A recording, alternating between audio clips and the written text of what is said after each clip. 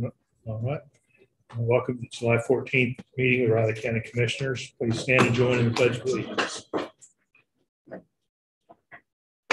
Pledge allegiance to the flag of the United States of America and to the republic for which it stands, one nation, under God, indivisible, with liberty and justice for all.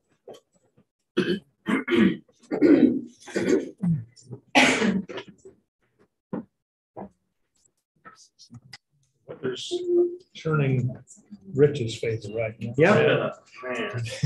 Get that extra digit involved. Yeah, that third digit for a week or so. Yeah, typical for mid-July. But let's look at the bright side. It's the fair. Yeah. That's what happens. Yeah. Yeah, We're getting it done hopefully in July, so we'll be here in August and September, and All right. we'll enjoy a nice, good fall football season. David, did you have comments? Hi, good morning, Commissioners. I just wanted to remind you that we're finishing up the active violence training today out at Susan B. Anthony. So it's going very well.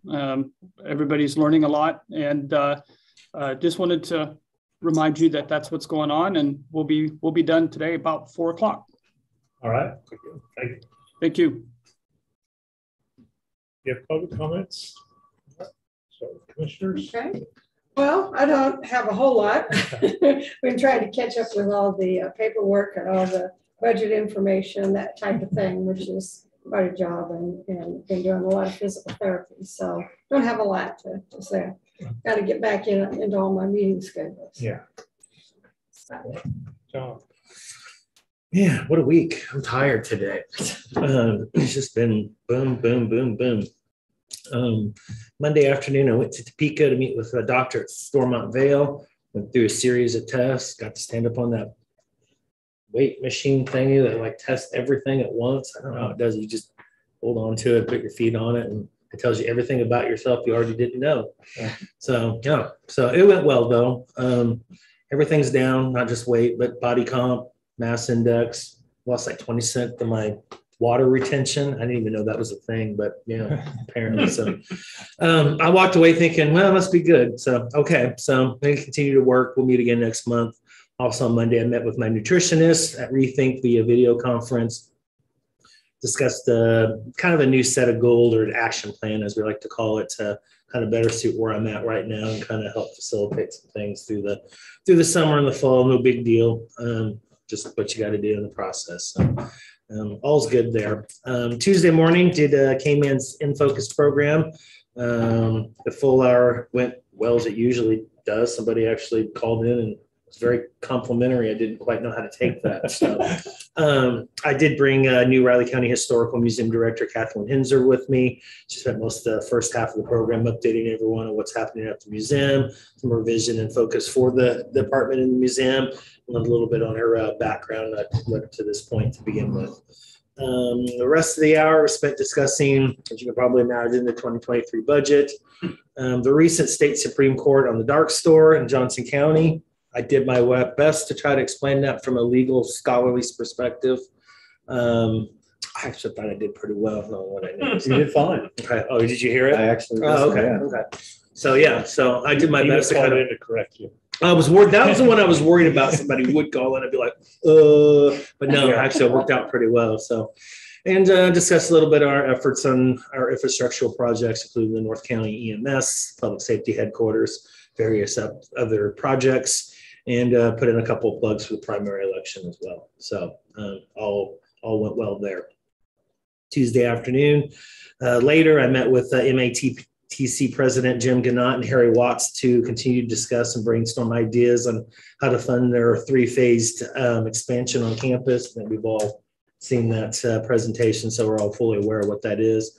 Project overall is going to take a lot of development, planning, community support, both their finance and some other angles.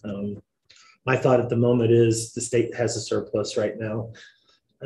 Probably should be going to them and asking for not all of it, but some of it, and we can use some of it to leverage other funds, other grants, other things along the way to get at least the first two of those 3 phases done. The last one is just kind of remodeling the current facility. So, you want to get the big stuff done first. So, Anyway, that was a good conversation. Talked about some other stuff as well. Wednesday evening, met with a group of constituents to discuss the budget we're working on currently. Explained to discuss the complete R&R process. I don't know if I helped or hurt that one. So if you happen to get a call, Rich, I'll apologize in advance. I just don't know what all that's going to look like on their end when they get it, you know, so I just can't really explain that at the moment, but kind of laid out the timeline. I said, this is probably when you'll expect that. It is not a tax bill. It's just an informational item, and it will list the dates when we're having those particular hearings, however many of them we end up having. Then we discussed a little bit about elections, both the upcoming primary and the general elections. What we're doing to make sure that they are safe and secure. And then we talked about inflation, particularly on the rural side and the effect it's having. Not a bad conversation. It wasn't very, very civil, very down to earth, just lots of concerns that people have, and don't mind talking about it as long as we can be good to each other in nature. So appreciated the time spent. Actually got a few things out of that myself too. I also spent some time last night watching a webinar from the National Association of Counties, discussing how counties around the nation are using and securing their American Rescue Plan funds to meet some of their challenges and needs, both in the present and moving forward. There are a lot of interesting ideas out there. And I guess when you have those type of funds that really don't have a lot of specific strings attached, you can do some of those things. So it's very interesting.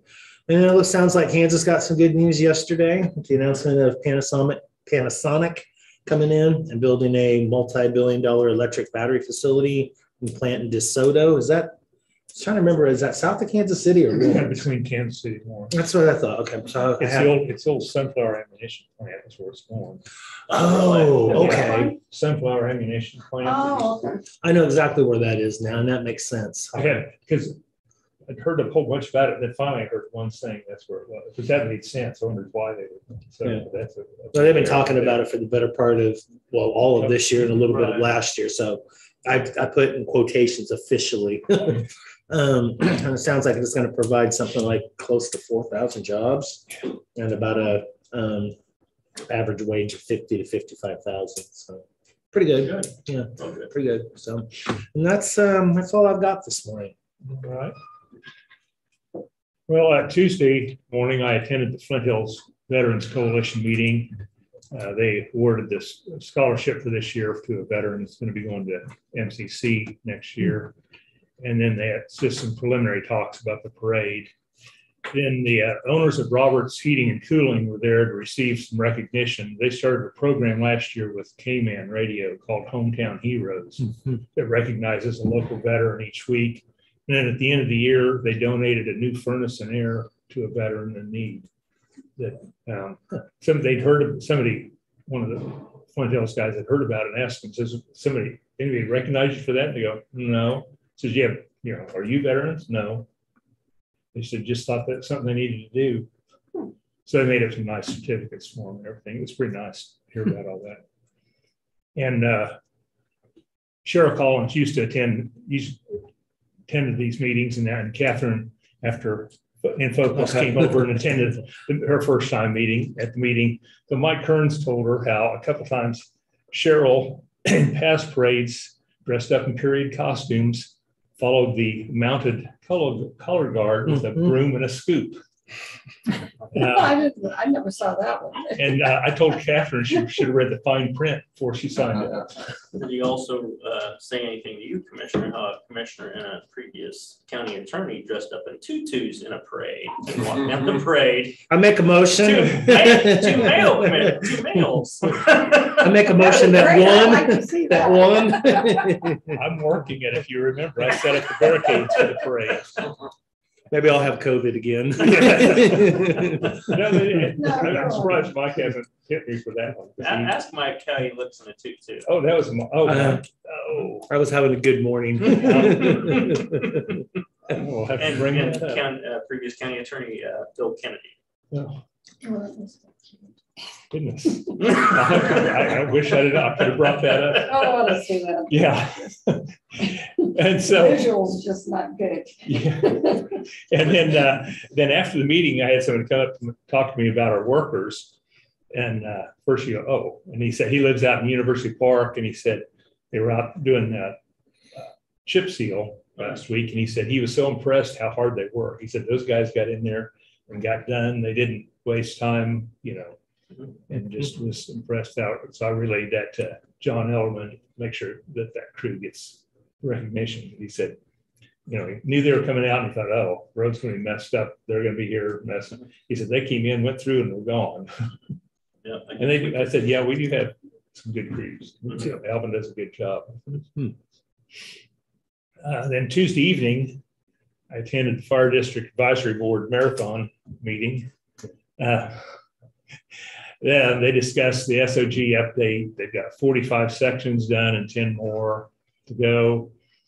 The software they use for reports has been bought out by a larger company, and the new system costs about right at 10 times what the old one did. So they're looking for other options. Big chief tablets, pencils. They've been emphasizing recruiting new volunteers. The emphasis started with, they've gotten a little bit of a response. And then they discussed the updates and repairs to the equipment and buildings, having problems with the fuel cards and working on changing some of that out. And then they added countywide training events to the eligible for the stipends. And but someone said they've seen an article on Nationwide that stipends have not been helping recruiting. They thought that would help recruit volunteers, and so far it hasn't done much. But they're trying to make sure everybody knows that. And then through the Firemen's Relief Association, they have life insurance for all the volunteers. And it has a death benefit of $30,000, additional $30,000 for accidental, and another $30,000 if it's related to the fire department. And they're looking to raise that because they've got some more extra money in that fund. They're going to open to raise those numbers to $50,000. It's also pointed out that they need to use that for recruiting. Try to, it could be a good benefit to folks.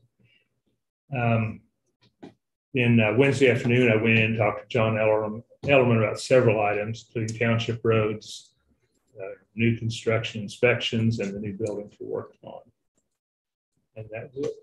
Okay, first item of business, commissioners, need a motion to approve 2 sets of First Jaws of Life extrication equipment from the City of Newton Fire Department for a total of $25,000. They come down in price? Well, it's supposed to be the whole time. The 2 new sets that we bought this year were almost 60 for the 2 brand new sets. Oh, okay. It's not maybe. Yeah, that's okay. Well, actually, I'd be happy there for a second. Something came down in price for a change. Oh well. Okay. I can go ahead and make a motion that we approve the purchase of the 2 sets of Hearst Jaws of Life extrication equipment from the City of Newton Fire Department for a total of $25,000 with the funds from the Capital Outlay District. Well, I would second that. Been moved and seconded to approve the purchase of the 2 sets of Jaws of Life funding from the RFP Capital Outlay Fund. All in favor? Aye. Aye. All 3 signs, please.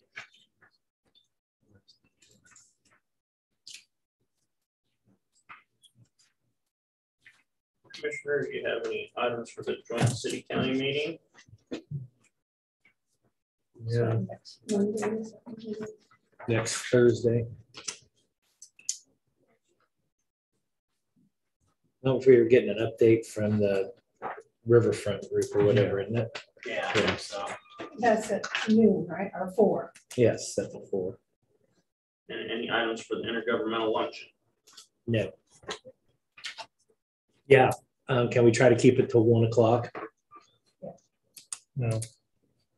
There is a way. Yeah. You just I might have to do that. we had a commissioner used to do that. Newsom was adamant. Times are times. Well, and I mean, I've got something else planned, so that's the only reason why I'm saying that. Yep. I need a motion to approve accounts payable and payroll, please. Make a motion to approve payroll and accounts payable. I would second that. Been moved and seconded to approve payroll and accounts payable. All in favor? Aye. All three sign, please.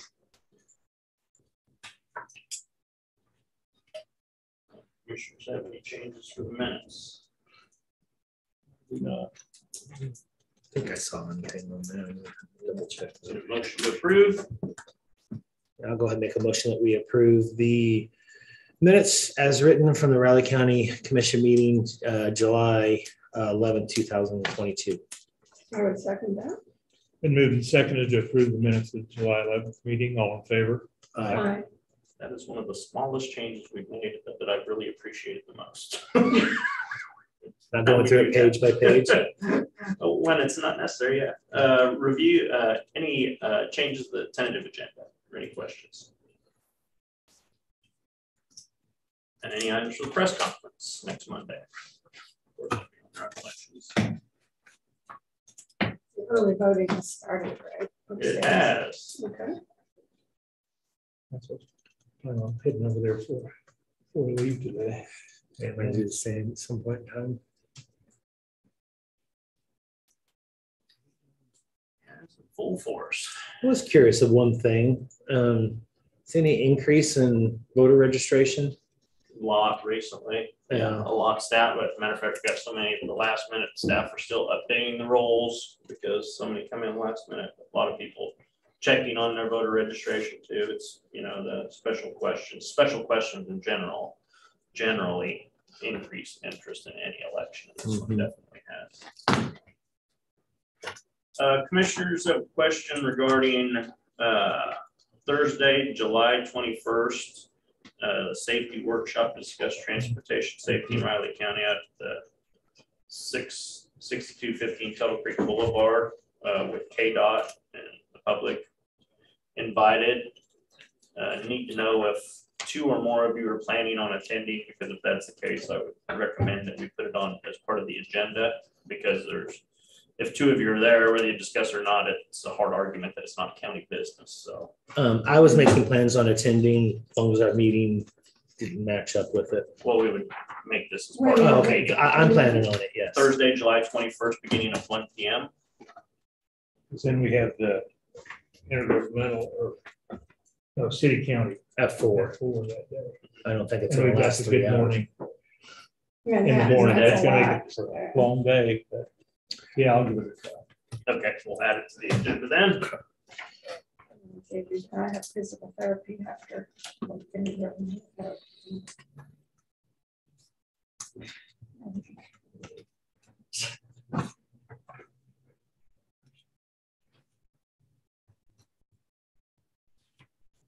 I'm assuming that's downstairs in the conference room, probably. Yeah, Yeah, public works.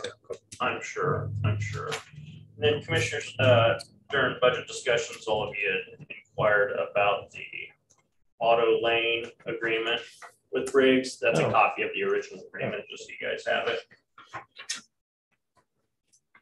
This is actually last year for it, so Okay. obligated. So okay. give you a little background and history and information on it. I'm sure you've got that on file. Thanks. I just thought if you're interested, Oh, yeah. easier than digging through for the file. Exactly. Thank you. And then we have Mr. Holman at 9 o'clock.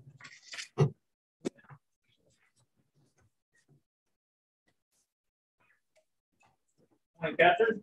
Good morning. How are you? Good. How are you? I'm well, thanks. Good. What I heard, what little bit I heard, you did very well on the radio yesterday. Oh, thank you. It's Yesterday or always, 2 days ago. yeah. I heard the whole thing and I thought you did wonderful. Thank you very much. It's nice to be. The person with you, though, I mean. Yeah, the second half. Yeah, the second half didn't. Kinda Give me a drag- softball. kinda drag you I'm down. gonna hit it. Yeah. Well, I guess I gauge it from the public's response and their callbacks. We didn't get any negative Yeah. callbacks, so. No, it's nice to have a chance to get out there and promote. Yeah. Damon always does a good job of allowing us to do that. Good resource. How's Christian doing? I'm well, how are you guys? Good, good.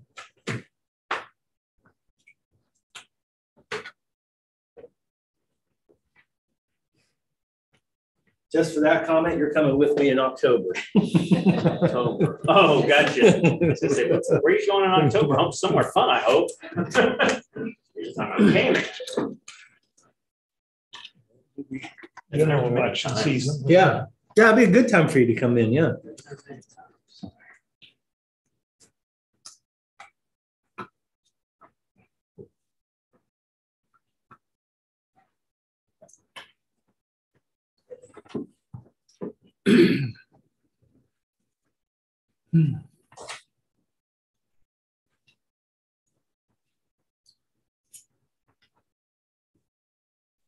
We're already at media days for Big 12 football. Yeah, did you see it for the helmet in the stadium? Is that what it was? I saw the picture of that. So many other good places in and around that area you could do that, but I don't know. They got to show off Florida's. That's 12 years old now. I mean, you know, there's newer stadiums. I'm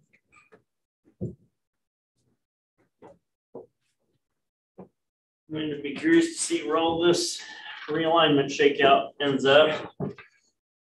Sounds like the new guy's aggressive for the Big 12. Thankfully.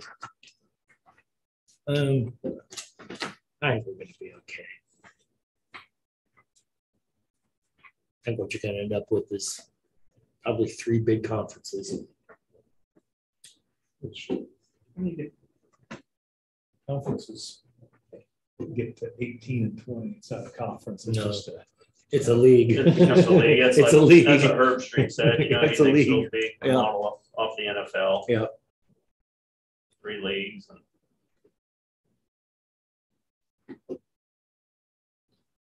although there were a lot of people who lived to an east, west, and a central, but they're all getting teams from everywhere now. Spreading, yeah, but it's kind It of, would have to be a major realignment. Yeah. They're going to do something now. I mean, the Big Ten, I mean, you know, you're going Los Angeles to New York. yeah. I mean, I know, that's what I That's to me. I mean, the conferences. I think 10 looks good. You got 9 football games, 18 basketball.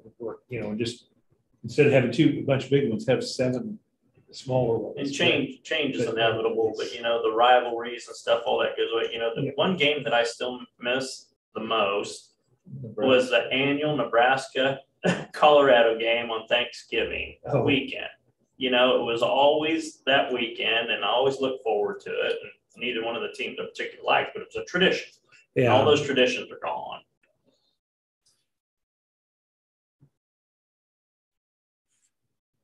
I mean, kind of wonder what an Alabama Oklahoma game is going to look like, or Texas and Alabama, or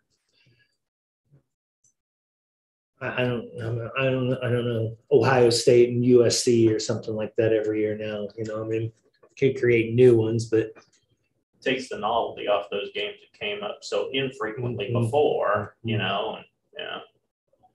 But like I said, there will be something else, and change is inevitable. Change is constant, but doesn't mean I have to like it. Texas and Texas A&M game. That's good. you know, A&M there's a left couple good. years, you know, that They were that tired. game got downright nasty. Yeah.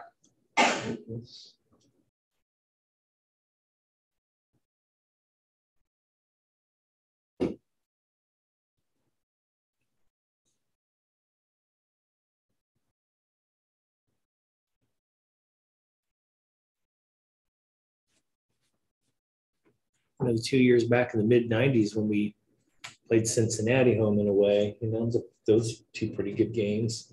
Mm-hmm. So I mean, I know we're asking Nebraska a lot, but it's what, you know, it's the next closest school to Kansas for us. You know, and really, you know, the Missouri KU rivalry isn't really what it used to be either.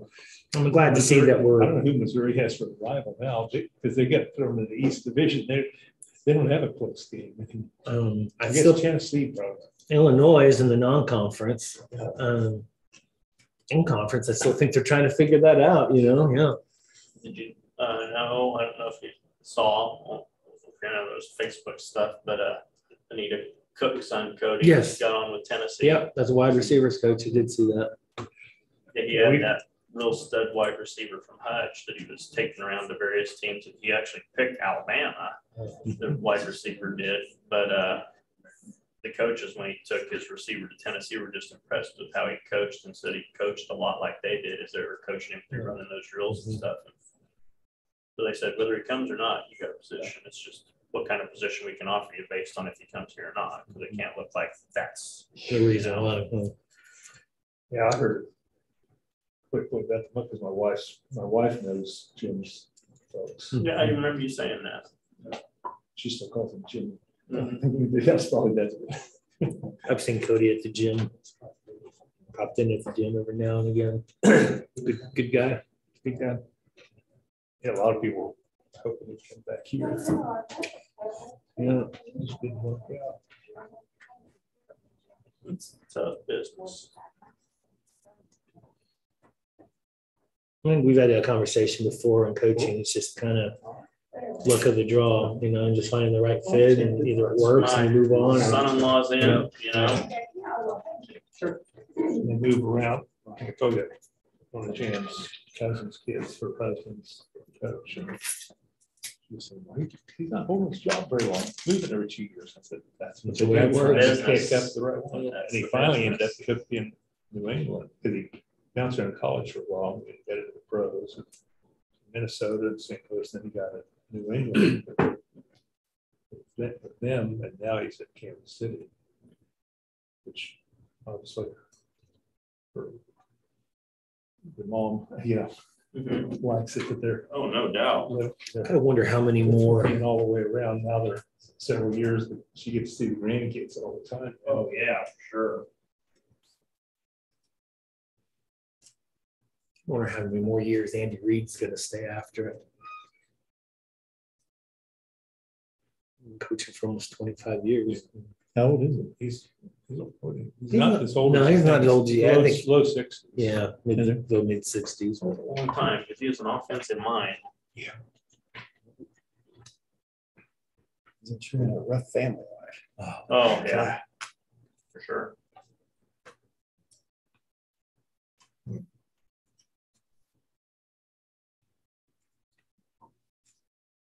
So he's 64. Okay. The younger than I guess. That's what somebody was talking about it. I don't know.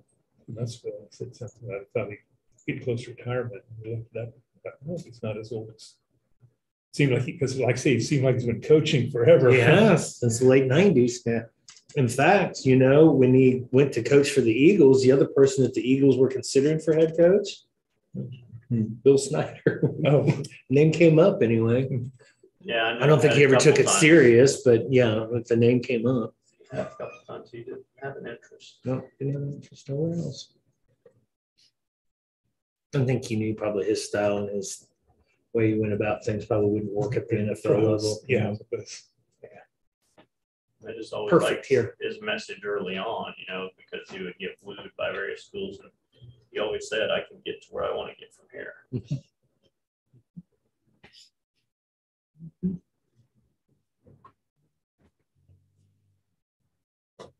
Darn near made it there a couple times. That game in St. Louis. Yeah. One of the biggest stake in the hearts ever.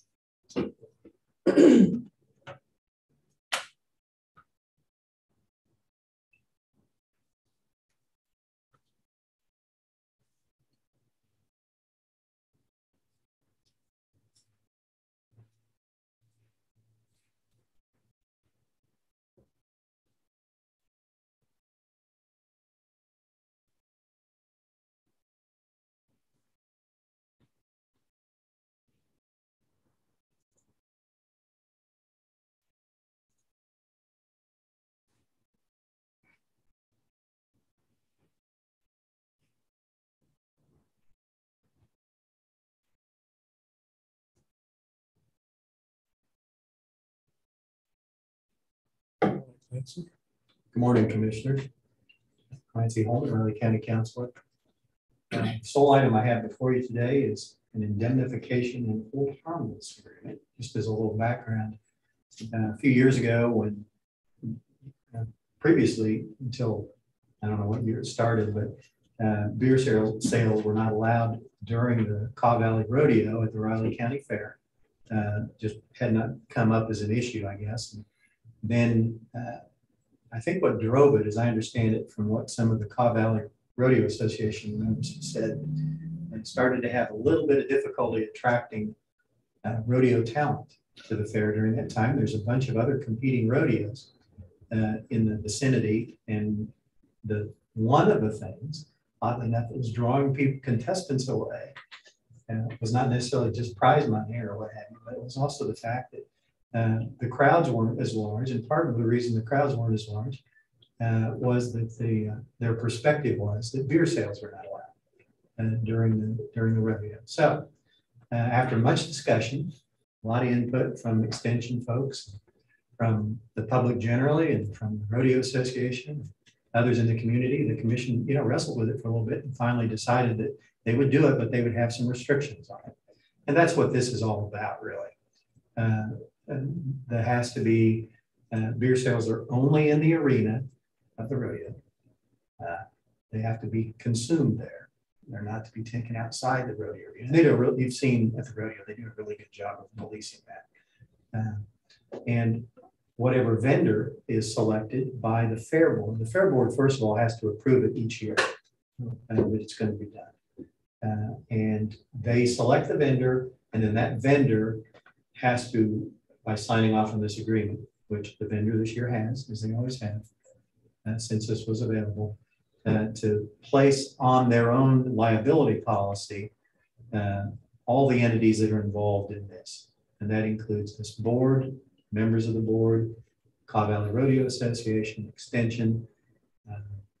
And that's why the wordiness of the indemnity provisions in there, it's designed to be as broad as possible. And they have to provide a certificate of insurance, the vendor does, showing that that policy is in place during each night of the rodeo. This year, the commercial will be the 21st, 22nd, and 23rd during the fair. And that has been done. The certificate's been provided. It does show that the insurance, that the liability policy is in place. All the other parties have signed this. I'd be glad to answer any questions you've got about it. If you don't have any, then when you're ready, I would just ask that you go ahead and sign it, and it will be in place. Of course. Last year we had some problems getting it done. Oh, there's usually they didn't get it. I mean, it wasn't a problem. It's just they didn't ever get around. Well, it just every year. I always think I'm going to get started earlier on getting it, because usually the holdup for one reason or another, not because anybody's trying to hold it up. Just very often the insurance companies don't understand, okay, we're approaching an event. We've had all these conversations. We're ready. Now we need the certificate to say this. And then in years past, sometimes I've been given a certificate that's kind of close to what this says, but it doesn't say what. And so we exchange emails, and it gets done. I have no doubt it'll happen next year. Not because anybody's trying to do it, but just so many people involved. Well, the insurance company. It's really the slowdown really occurs when you get to the point it really does, to get the insurance company, the liability insurance company that's involved, to provide a certificate that has the right language and the policy, and make sure the policy actually says what it needs to say to provide that coverage. I have no reason to believe that's going to change. So we'll see. So it isn't, excuse me, isn't this within like an enclosed area in the arena itself? It is, absolutely, good point. And that's what they do a good job of policing each year. Not by the police, by the vendor and people associated with Caw Valley Rodeo Associations. You'd have to be pretty clever to exit the property with one of those beers. I'm not saying it's never happened, but if anybody were walking around the fair with it, then I'm sure they did that be informed, corrected people that wasn't appropriate. They needed to go back in the arena or throw it away or whatever. We had never been we've never heard of any problems created by it. Nope. Since implementation, but the commissioners originally had a lot of hesitancy and questions. And Which is understandable given the primary purpose of the day through extensions. We talked about it a lot last year. I tend to think it is a rodeo. It kind of goes hand in hand. Well, it's kind But the of, fact that they do a good job policing it, and exactly. yeah, Keep that's it- just yeah. it. The history of it Well, shown it works pretty well. I'm not concerned. Right, yeah, if we had problems Right. every year, then it'd be, And that's always, it's every commission's option. It's nothing that you have to do. I've never heard of any. I've never seen anything while being out there. I just don't. And it's usually plenty warm. Oh, yeah, Sounds like it's going to be this year too. it always is. Right. Not the weather I'd want to sit outside and drink beer in, but that's just me. It's But, important to be on the right side of the arena too. Oh, that's very true. Depending on where you go. Not for the beer, for the sun. At the same time, those early K-State football games. Would be, Yeah. As you can tell, experienced attendees, if you, people always wonder, you see a very sparse crowd over there that's going to get a lot of the sunlight. I bet they haven't been here before. right. I've burnt my head on that in those times. If you, I'm glad I sit on the other side. Yeah. Anyway, well, I don't have a problem with this year, so I would make a motion for the board to sign the agreements as presented. I'll second. been moved and seconded to sign the agreements as presented. All in favor? Aye. All three signed, please. It's that time of the year again too, the fair. You know what that means. 100-degree weather. Yeah. Oh, no, food. Cookies. Cookies. Oh, yeah. Cookies. Yes. That's This not year, what the I contest did. isn't high. This year, it's cinnamon rolls. Oh, If it wasn't 100 degrees, it'd make some chili, but yeah. So the- I don't know about this year. I don't know about that. Here we Yeah. go. Traditional wisdom is, as always, if you're going to participate in the judging pies, make sure that, or any kind of competition, make sure it's not one that you ever want to eat again. Well, it's probably better than hot dogs. I suppose. Yeah. Finally, this year, for the first time, got enough gooseberries from my gooseberry bush. Yeah. Pie. Oh, So I've never had It's an excited. old gooseberry. school Nice. pie. I'm excited. Nice. I've never had gooseberry. Still lobbying for required. It's kind of rhubarb. Some people like Is it kind rhubarb. of some sour? don't. My Yeah. wife and daughter makes tremendous rhubarb strawberry pie. I guarantee you would like. It's amazing. That mincemeat. That I've never had. He keeps saying It's it's the best good. in the world. It is My dad- terrific. I my dad- keep waiting my dad for him to always bring said- us one to try. That was my thought too. If you bring it, I will try it. I can find one, I'll bring it. It's tough to find. I've always Yeah. thought. You still I will don't see like it. the jars of the, at the stores, you will see jars of mincemeat. Yeah. It's raisins and Raisins and usually some element of fat. And I like raisins. but I like raisins. It sounds horrible, but it It tastes does good. sound horrible. I would It agree. tastes good. They used to do that. My family used to, they used to make a big thing out of it, especially at Christmas time. Did they have a starter that they use? A what? A starter? Because Probably. I that's don't the- remember. That's the part that really puts people off. I didn't keep track of it. It's kind of like I didn't they keep the talk about recipe. fruitcake, you know. This Christmas, is called starter. But I'll tell you what, Exactly. my wife, her mother had a previous husband, and that guy could make the best fruitcake in the world. It was amazing. Really? I mean, it sounds like something that could be good, but Oh, it was. Did you I try never it? Did tasted you a try good it one and you until go, then. It was amazing. I'm one of those who likes fruitcake. I think it's good. I knew there must be somebody in the world. Yeah. I didn't know who it was, but I knew somebody. That's part of that old theory. There's really only one, and that's Then the they same just one keep- that people send at Christmas time. It's the same one.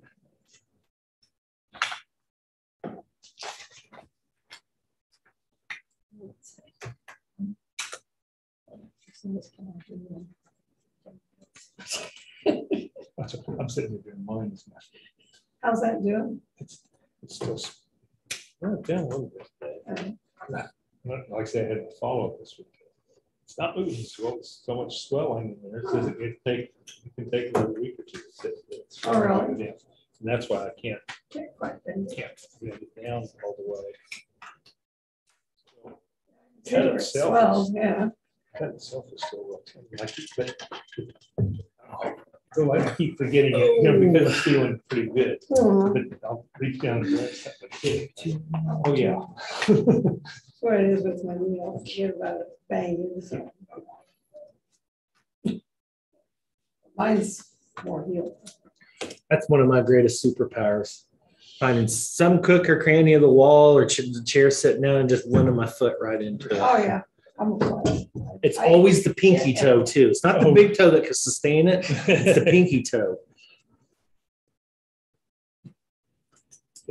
It's a good aim to hit that. Oh, I know. Too, and I do it perfect every time.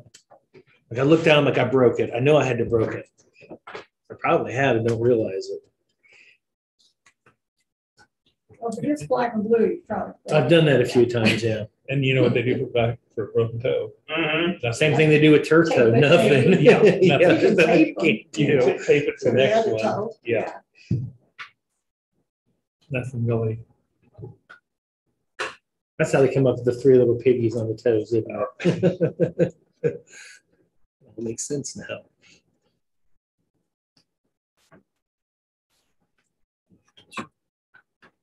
That's what I was looking for.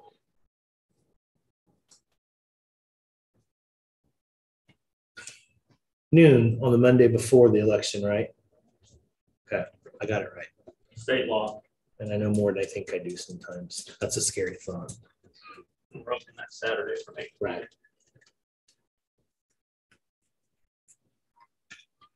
Which is not required. We're here working, getting ready for the election, so we always have done that.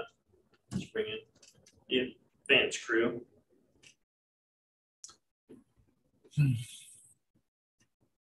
Well, primary, I mean, it's been kind of interesting leading up to it. You don't see a lot of inter-party candidate signs and information and I've stuff. seen one on my drive, on the way into town. I'm like, I didn't see any of those candidates campaigning or ads or anything.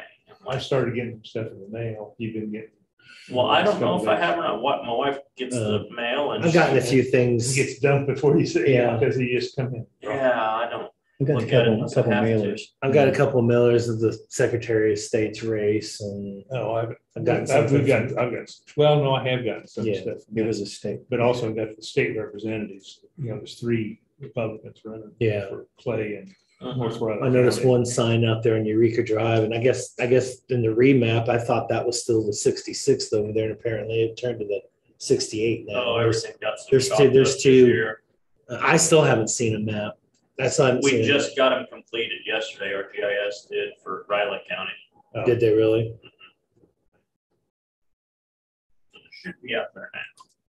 On our website or on the state's On website? ours, on ours. I just saw the final revisions yesterday. One of them. And that's for the Yeah, I kind of state. wanted to state that it wasn't blown, you couldn't blow it up No. enough to see. But Yeah, like that district, I can't, whatever it is that Carlson's on now. it used to be- 64th. Yeah, used to be just Clay County and a lot of North Riley County. Well, now it's all of county. They took some Dodson's Mhm. district. It is. It went into, what's the next one? Cloud County, clear over to Concordia, and a couple of townships south of there too. Well, I know over Expanded here, it quite a bit. my district over here north, you got split. It used to be full 66, and now there's a sliver of 63rd or something, a very small sliver there, the very north end, and then the 51st comes and pretty much cuts it in half. So, okay. And I guess on the western side, 68 moved into Riley County too, taking over the Ogden area, and I guess Eureka Valley over there, Scenic Drive area, I guess. I have to see the map, see where the line is. Yeah, so we got even more, we have even more reps in Yeah. our county now. They're all got, so on the south part, they've all got a little bunch of little corners. Yeah.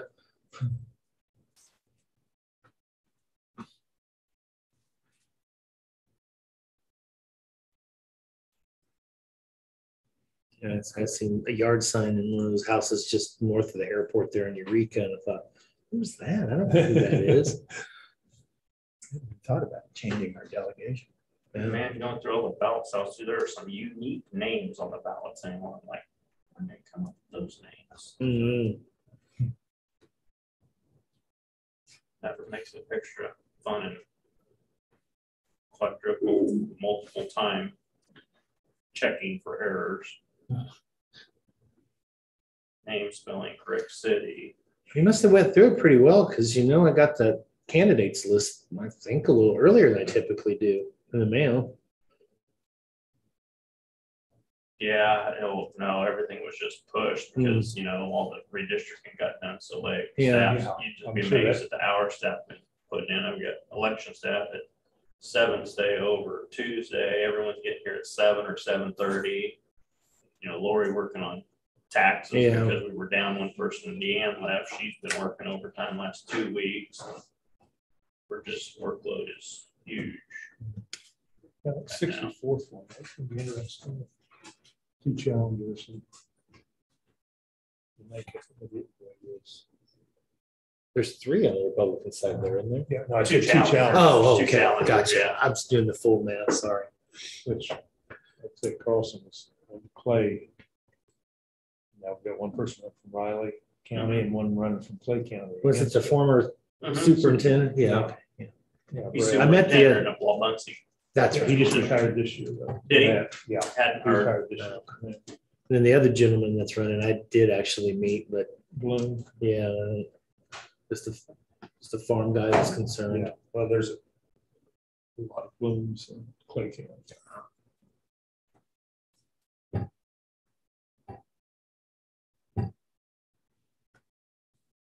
I guess the next thing up is redistricting our areas.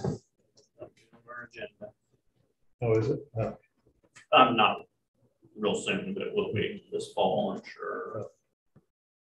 After general, probably. And you had said there wasn't that much difference. It's not horrible. And you're not required to change it, just consider it also, but if it's, and there's no written law on, how big the variance should be, it's, Oh, there isn't. And that's what I was wondering about. yeah, so yeah, I'll be digging through all that. And I guess the states and even the local municipalities have one challenge, legal challenge or something to the 2020 census now or something you can make. Oh, really? Mhm.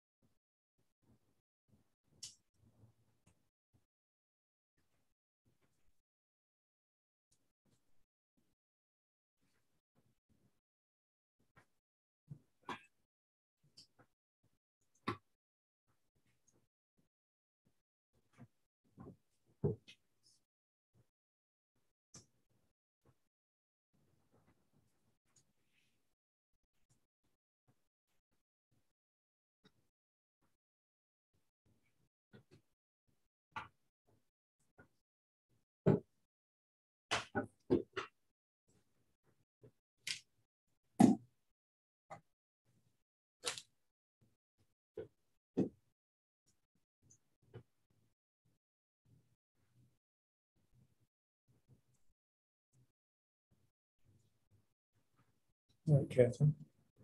Go ahead. Commissioners, Catherine Hensler, Museum Director. This morning, I am bringing to you a request for review and approval of a materials release and filming agreement from a production company called Most of the Time LLC. This company, Most of the Time LLC, is a television production company who approached the museum in the spring of 2022 concerning the inclusion of museum assets, which could include collections, building, and grounds, in their upcoming production of a popular television series. They presented 2 release documents to us for a consideration. Again, that's a materials release and a filming agreement. These documents were shared with council for review and also shared with the Riley County Historical Society. The Society Executive Committee has already approved their version. We did that on June 28th of this year. The Kansas Historical Society is also involved as you know, the Goodnow House is part of their property. And so if filming takes place on the museum grounds, that is likely to be included, as well as after reviewing the script, they do wish to include a photograph of Isaac Goodnow. And the photograph that we have at the museum is property of the Kansas Historical Society. So they too have also received their own materials release and have taken care of that. And so today we're presenting these releases to you. So it's nice when we get to come to you with fun, exciting projects, right? Mm-hmm. So the terms of the release are outlined in the attached documents. And then just to provide a little bit of clarity, the reason we have so many releases along with this project is we have so many partners. So of course, the county owns the museum building and the signage and the name. And then the Historical Society, which is the private entity, owns the collection, the exhibits, and that intellectual material, as well as some of the ancillary sites that we operate. These agreements pertain only to the museum building, the sign, and the name. We don't predict any negative fiscal impact. In fact, actually all of the work that the staff will be doing with the producers will be salaried staff. So we won't be bringing in our hourly staff to assist with this. So we have already, from the society side, we've already assisted them with research and gathering some materials and providing photography. If and when filming takes place, it'll be only salaried staff that will coordinate with them. And so I would like to ask for your hopefully approval of these documents, and that would allow us to move forward with the rest of this project. Are there any questions I could answer? I have one. Will they be doing this anytime during our normal operation hours? Will we have to close the building? They haven't provided that information yet. They've just given us a time frame, so it'll be late summer. We don't know days, but we can certainly work with them to make sure it does not interfere with visitors, regular business operations. And again, like I said, it'll be our salaried staff. So if they do need to come in after hours, it'll only be that salaried staff. We won't be paying extra hourly to be there. All right, I was just curious. I would actually assume that's probably the way they would probably approach it. Probably that. Yeah. Likely. Yeah. I think that the fewer distractions for all parties, Probably the better, yeah. and we will attempt to work with them on Gotcha. that. If there are any further questions, thank you for considering this request.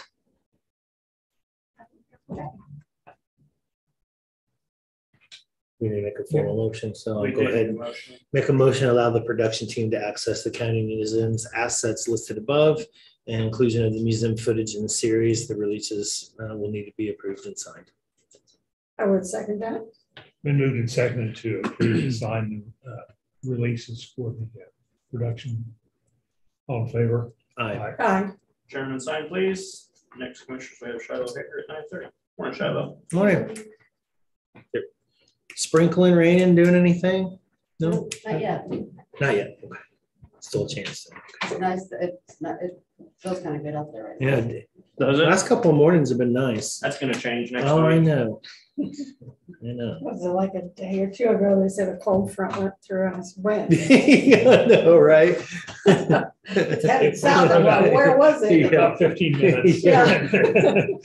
There was a cold breeze that came Cold through. breeze If you that missed came it, you through, blinked, you missed it. Yeah. Yeah.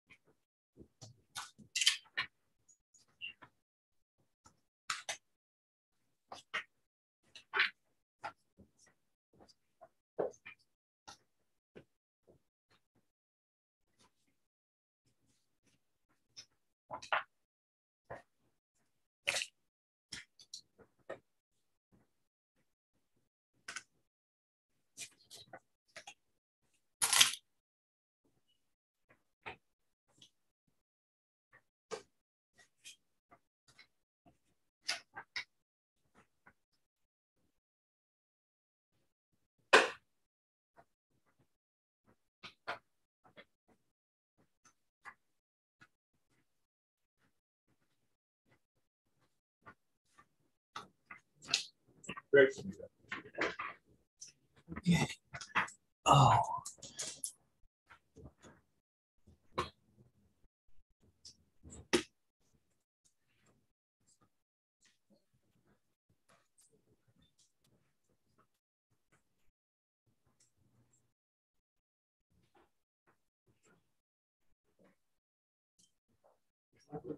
Sure. I'm charging. Hey, gosh, stop.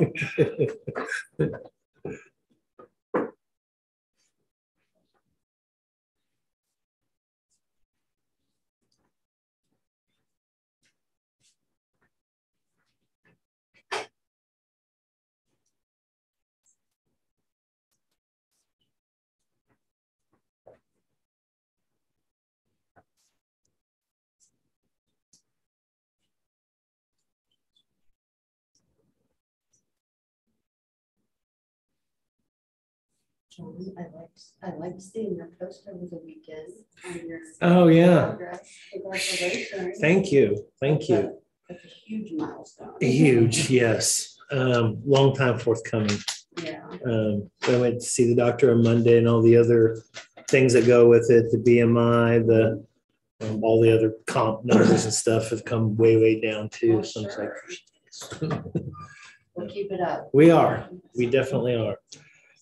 Yeah, I can admit, I worked this spring or over the winter, start of the year, worked like crazy just to lose 15.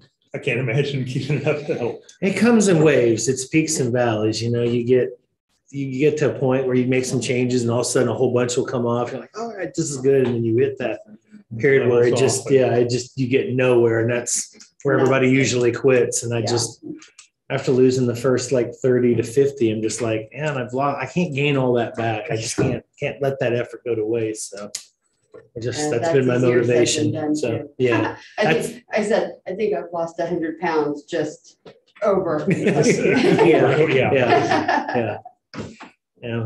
It's bad that I got to that point where I had to do it, and better that we got it done. So not going to do it again. That's for sure. Well, I just wanted to acknowledge. Thank you. I appreciate that. From the looks of that post, a lot of other people acknowledged it too.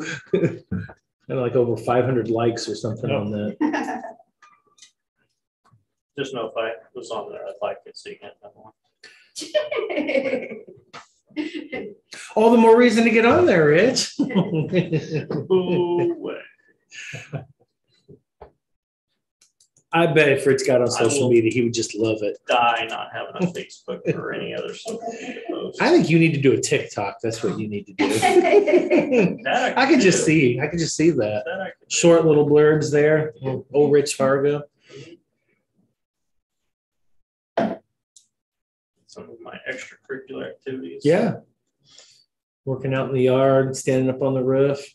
On the mountain. Yeah, climbing, maybe watch the football game. We need to get with Vivian on that and get to work on that. Felt that in the office over there. People make some money off that, maybe my retirement gig. See, there you go. You could be a TikTok model. TikTok person, I don't know about model. Great aspiration there. Okay, now my cheeks hurt. Just laughing about so hard, Chris. I don't know how you're going to top that this morning, Shiloh, but please. Never even seen TikTok. I hear it, but I don't even want to know what it is. Well, that's Well, we kinda all like hear the- it, whether kinda like we're the on social tutu. media or not, we all hear it. Kind of like the tutu thing. I was just trying to. Oh, and speaking of, Speaking of the devil. Shiloh, let's get back to business. Don't listen to No. this. yeah. I've got a project we need to talk about later. Well, on that note, good morning, commissioners. That sounds fast. Shiloh Hager with the Riley County Treasurer with the June revenue numbers for you. Can you believe we are halfway through the year? It's just, I don't know where it's all gone. So we ended the month of June with a balance in the general fund of $28,750,235.07. And when I compared that to the same time frame in June of 2021, we had $24,538,245.75. So we're up just over $4.2 million in the general fund as of the end of June. Our total fund balance is $75,873,618.58, which is up just $13.5 million compared to 2021, but that does include just over $14 million of ARPA money. So I just want you to keep that in mind as well. Our year-to-date investments in our investment income is $138,650.26 as of the end of June. And we currently have $16,101.96 of interest that is accrued on the ARPA money that we have sitting, that we have in the bank right now. The interest rate that our money earned in the active checking account for June was 1.43%. And I did invest some funds in June, and we did on one of the investments, I actually, for the first time, used the municipal investment pool because their rate was 2.77%. And so I put some money in there in the month of June. I also put some in there for the month of July, just because their rate was quite a bit over what we were getting on CD bids. So Probably making more in a month than we did in the total year last year. oh, definitely. Because last year it was 0.0 numbers. Exactly. So it's nice to see that those amounts going up. The June revenue at the end of the month in the general fund was $620,208.15, which is 74.5% over what was actually budgeted for the month. And year to date, we are 5.50% over the budgeted amounts in the general fund. You can see sales tax was up quite a bit from, we also got our payment in lieu of tax in June. And so those were some of the contributing. Also investment interest. We had budgeted, we didn't know what those were going to be for this calendar year. So we had budgeted a pretty small amount. So that's significantly higher than what we had budgeted. And if you look at our percentages for the total year, we've collected 89.32% of budgeted revenues for calendar year 2022. Okay, sales tax. Once again, sales tax was up higher than it was at this time last year. As you can see, we are sitting right now and the total amount of sales tax that has been deposited into the sales tax funds are $2,169,175.84, which represents 63.8% of the total amount budgeted. So through June, we are 13.8% over budget. You can see here that we were 10.38% over for what we had at this time last year, and 37.33% higher than what we had budgeted for the month. And historically, you can see here that we are still doing an upward trend. We 12.8% year to date, higher than at this time last year. And when you look here, June of 22 is 14.56% higher than what June of 2021 was. And here is some of the detail as to the various categories.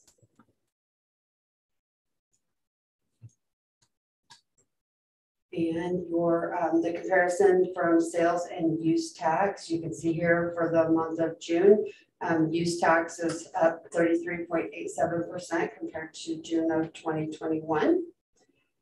And here's the breakdown of sales tax is 11.09% higher. And then you can see the grand total compare. Any questions about any of the revenues? I think that a lot of the sales tax increase is just sales tax on inflation. Yeah. Oh, sure. Yeah. Sure. So. But the use tax, that's the online, or that's strictly just online? Online are things that are purchased outside of the county that are delivered into the county. Oh. That's quite a bit of a fluctuation through that for the year so far. It's from 82 to 33 to a little under 1% the month, 2 months before.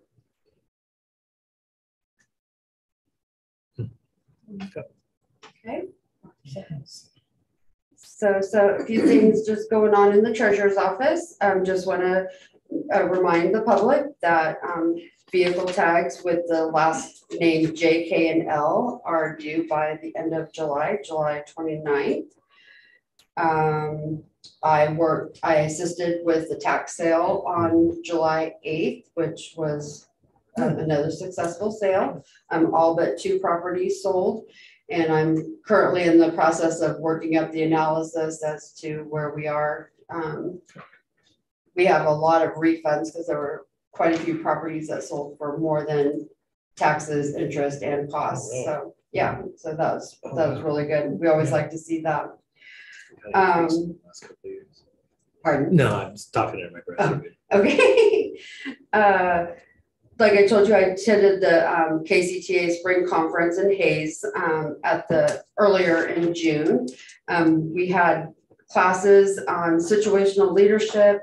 We had some roundtable discussions with other counties that have this. We broke up into groups with this that have the same software vendors. So we kind of just passed some ideas and had a class on the county budget process, which is always very interesting. Cybersecurity, and we also had a very interesting presentation from the Kiowa County Emergency Management. Talked about the tornado, the Greensburg tornado and unanticipated costs that go along with those types of disasters. So when you look at that, it's just very interesting to see, and to look where they are now, how that rebuilding takes place. So, and then probably one of my favorite classes we took was stress relief through meditation. So now I know how to stay calm. Next week, I will be at the National Association of County Collectors, Treasurers, and Finance Officers, or NACTFO, for that annual conference. We'll have 2.5 days of certification classes, and then I will be sworn in for a second term as the NACPO treasurer. Okay. Congratulations. Thank you. Thank you. And so other than that, it's been a great month. Well, you forgot the most important one. What? Well, didn't you win the Betty McBride Award for the state's? Yeah, but I'm not gonna do my own horn. Well, I'm gonna go ahead and do so then. Very congratulations, because Thank you. I can't think of anybody, and I'm being biased, that's more deserving. Thank So, you. yeah, It's an honor to receive that award. I think so. you're one of only two, right, in Raleigh County to ever won it? I know Eileen won it. I don't know prior, but I don't know if it was I don't even know how long ago How that long award it's was. Yeah, been in I place. do not know. Okay. But so now I have a goal to go win it at the national level. Okay, good. So someday. Good. I like that. But thank you. I appreciate that. Is there anything else I can provide for you all for next month or in the future? Just keep plugging away. Keep plugging away, yeah. All right. As you said, the year's halfway over, so we got Yep. half a year to go. Definitely. Nice. Well, thank you. Thank you, Shiloh. Next, commissioners, you had the chamber at 9:45.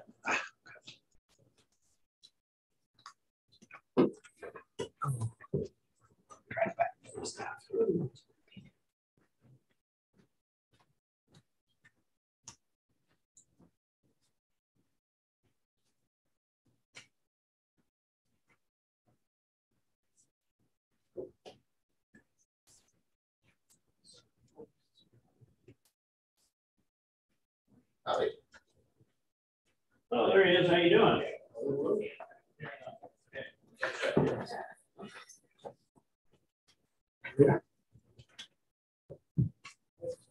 Hey, how you doing? Good. Good to see you. That's yeah. Good doing. Good to see you.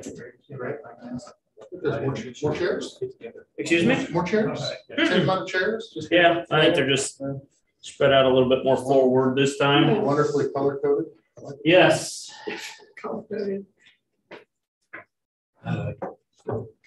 Catherine Mike Matson. Oh, hi, how are you? We'll do it formally up here, but I want to do it in. Okay. Okay.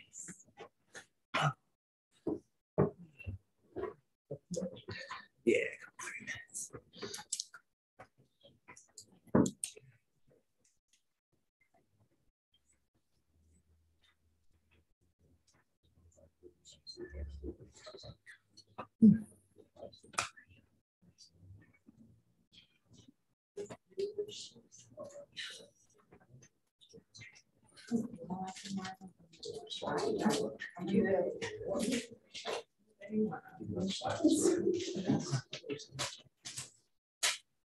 Savannah. Anna's here. Good.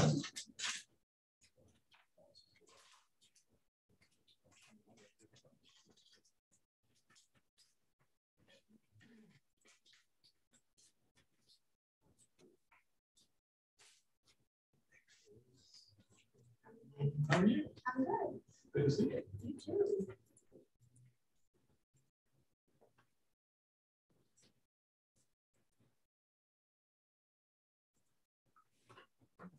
Yeah.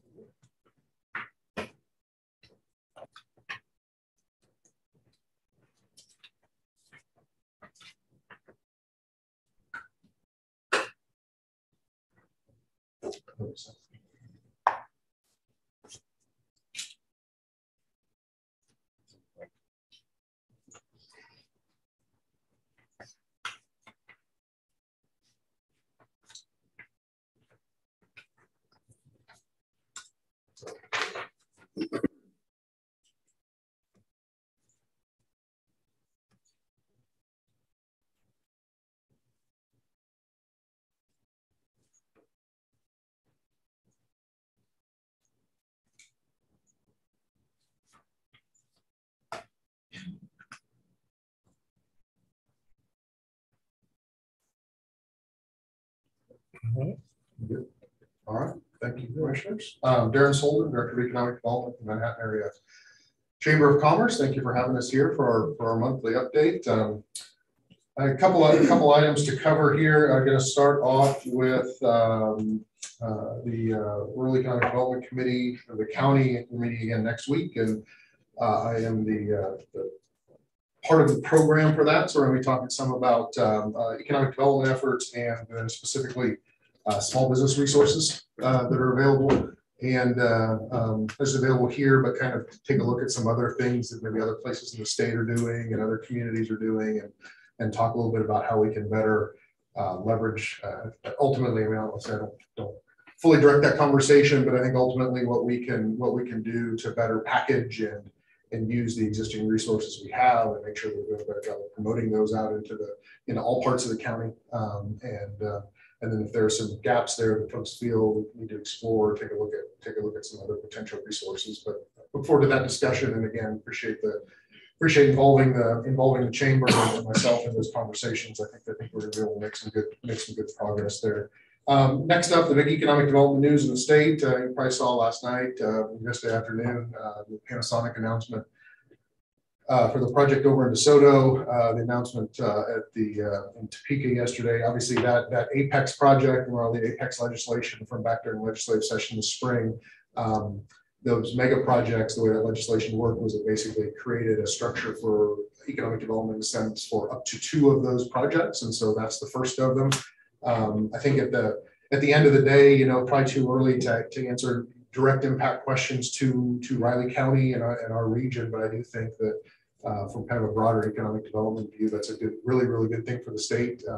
I think our state's going to get a lot of looks when it comes to projects and when it comes to folks, no different than we see with with some of the announcements that we've had here over the course of the last couple of months, whether they be large or in some cases smaller, but very focused on some specific industries. Anytime you're announcing success and you're announcing projects in our business, that attracts attention, and that organic attention really is worth more than a lot of times what anything can get marketing wise. So I think that's going to be really important for the state. I think the fact that we're positioned here with a university and with 2 major talent pipelines in Fort Riley, transitioning soldiers, spouses, partners, family members, and then K-State and both undergraduate students and graduate students.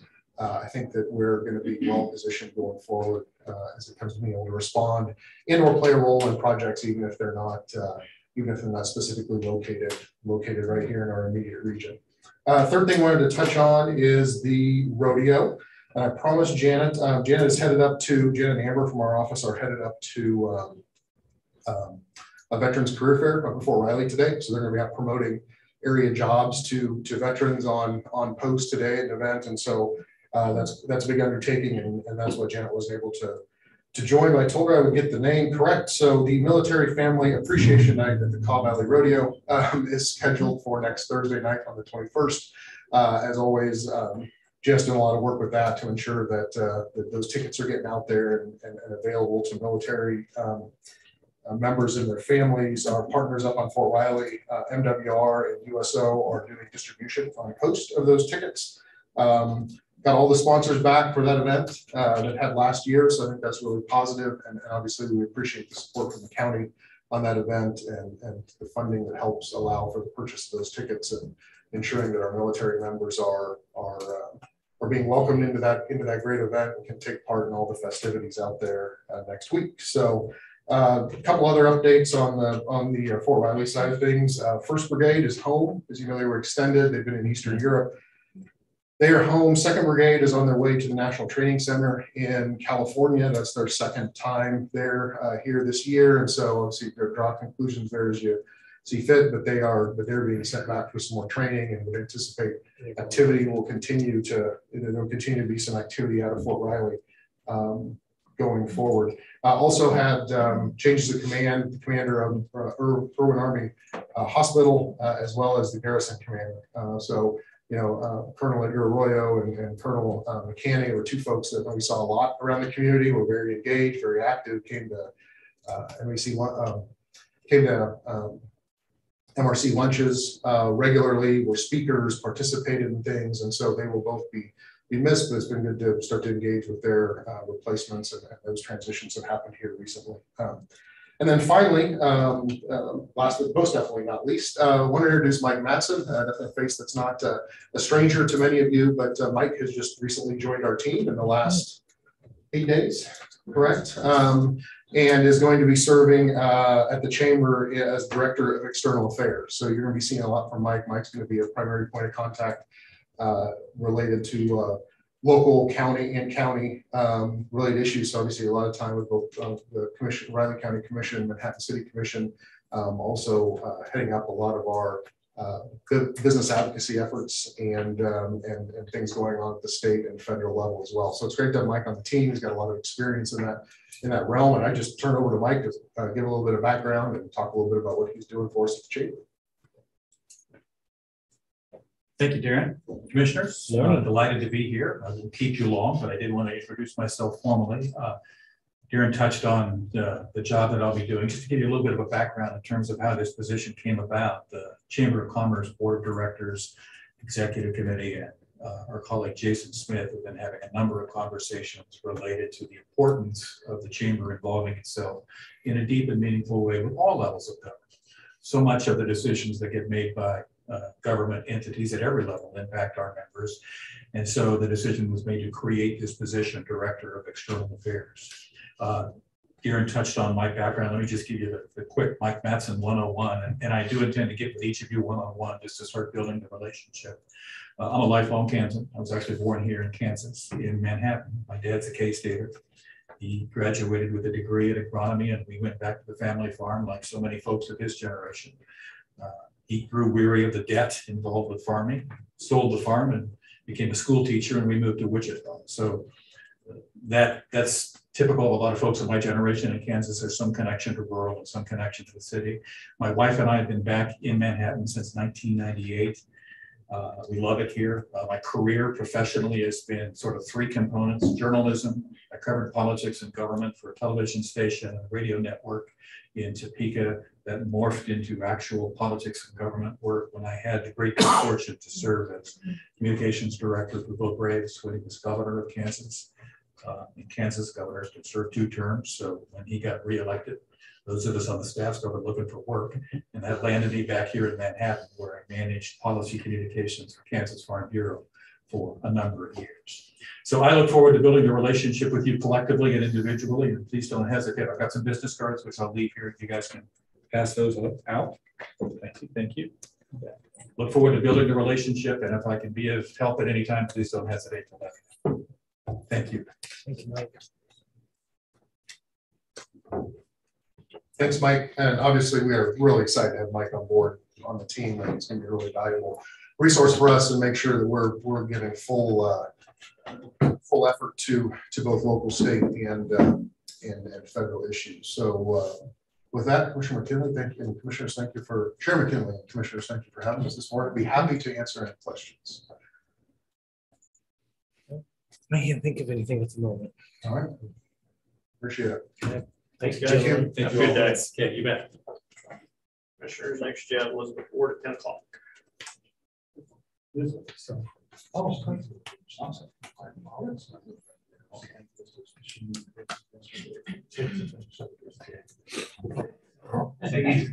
Appreciate it.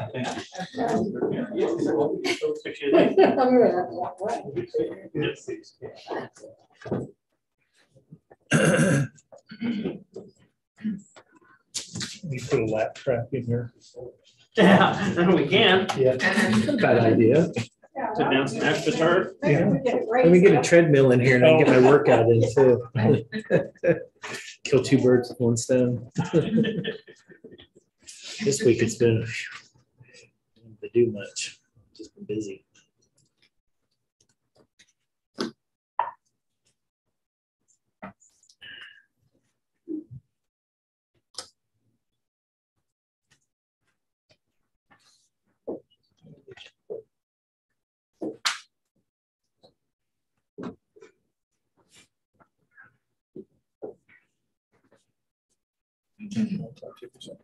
Uh-oh, I'm in trouble. What did you do now?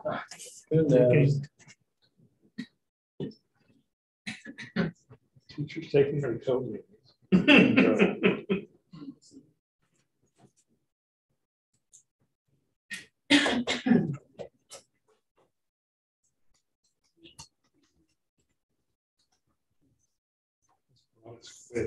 COVID. Not do this anymore, I guess. Because my school was old when I went to it.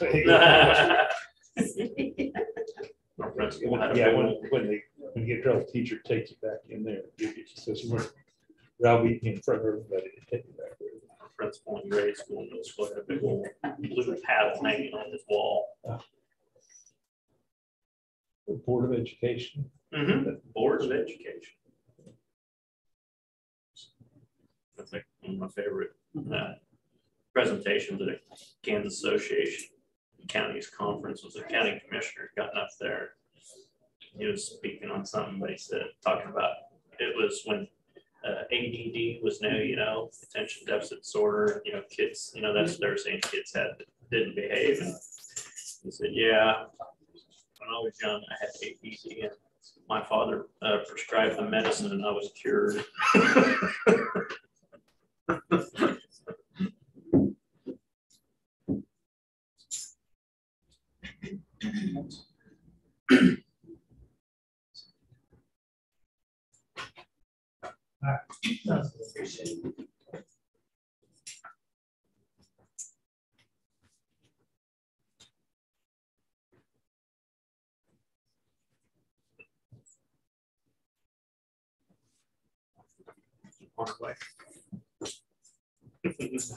Thanks. How's Amy? Here. It's the second time we've heard that now. It's been a long week, huh? It has. Shaping up to be another long year, really. We're only halfway through. That's, I know. I hear you. Shaping up to be? Really? Who already is? I know, I'm trying to be positive. And there's David chiming in, not being positive, as usual. I'm being real. Okay. That's always my excuse too, so I understand. I've got 2 teenage daughters. I'm being real. You didn't bother to look around before you said that, did you? Okay. I'm just, man, they make me tired some days. I just, If I had to deal with work and teenagers, I don't think I would last. Well, I have to deal with work and people that you could probably consider teenagers. Is that the same thing? I had one of them come over the other day and her windshield is dirty. She says, well, my little windshield wiper thingy doesn't work. Like, really, we've worked on this for 4 years. It's empty. So, you have to refill it. Well, that's why I brought it to you, Dad. At least you know you're still important. See, that's the key there. Sometimes. Yeah. Like I said, I had a full head of dark hair, and then I had 3 teenage. Absolutely.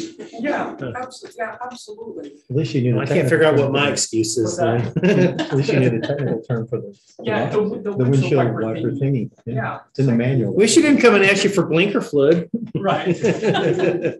I always played that with them when they were first got their car. You have to take out the summer air, put in the winter air, like that.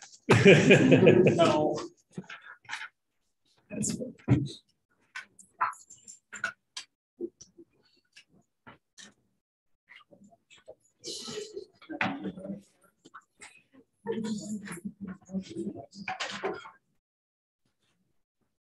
Somebody you set the clock and matches the computer.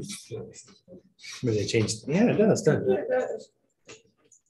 I mean, even the second. Yeah, that's unusual. Somebody changed the battery?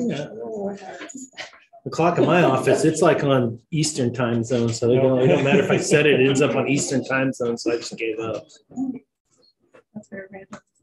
Sounds like somebody's messing with you. Probably you. I don't have access to your list. Let's just put that out there right now. But I find it humorous. I mean, it is what it is. But no matter how I set it, it ends up an hour ahead. I gave up. Go ahead. Yes. Okay. Good morning, commissioners. Elizabeth Ward, Human Resource Manager. I am here to talk to you today about the proposal to implement our salary study And I also am including some options that we normally look at in our regular budget process, so that we have some comparisons and some options for the commissioners to consider. So just a little background for yourselves and anyone that in the community that might be looking. Normal average year, our annual budget process includes the budget and finance officer and myself working to create personnel budgets projections for the next year. We do that by looking at all of our current employees, our open positions, and looking at if each person was to receive a positive performance evaluation, they would receive 1 step in merit for our pay processes. And then separately look at what the cost of the COLA or the cost of living would be. So we have done that. We've actually created those budgets 3 times already this year in different forms because of our different situations. And we've also worked with all the department heads to then have them review and look at each person in the position, each open position, where we need to be for recruiting and placement. So this year, however, the difference is that we've decided to also look at our compensation plan and evaluate whether or not it is currently competitive in the market in order to drive our retention and our recruitment efforts and be able to fill and retain people in our positions. So we have, I talked to you on Monday, we've done several research projects in that area. I presented you the data of where we got information, what I did to collect that information. And so we'll kind of go through a couple of things. I want to be really clear for anyone listening on some of the definitions, because we talk about a lot of words and I want to have a shared, for this purpose, I want to have a shared understanding of the meaning. So COLA, I refer to it as COLA across the board almost always, it's the cost of living adjustment. And the purpose of that is it's a way for employers to provide a partial offset to inflation related to the cost of goods and services. And it is not meant to necessarily be an exact moment of inflation rate, but it helps us offset some of those costs to make sure that our employees are still able to have a valuable quality of life. In Riley County, the percent of COLA is based on the Consumer Price Index for Urban Consumers, the CPIU, which measures monthly changes to the consumer prices. Our pay process specifically states that we will use the 12-month period ending December 31st of the previous calendar year. And Daryl has collected that information. Right now, that information, and won't change, it's historical now, is 7%. Step or merit. A lot of times I will talk about merit, and internally we refer to it as a step increase, but that is our increase given to employees based on performance. So we require a performance evaluation for every employee in our county. If that person receives a satisfactory performance evaluation, then per our pay processes, that all of those employees receive a merit increase, which is found on our professional scale, or excuse me, our formal pay scales as a 1 step in their pay grade.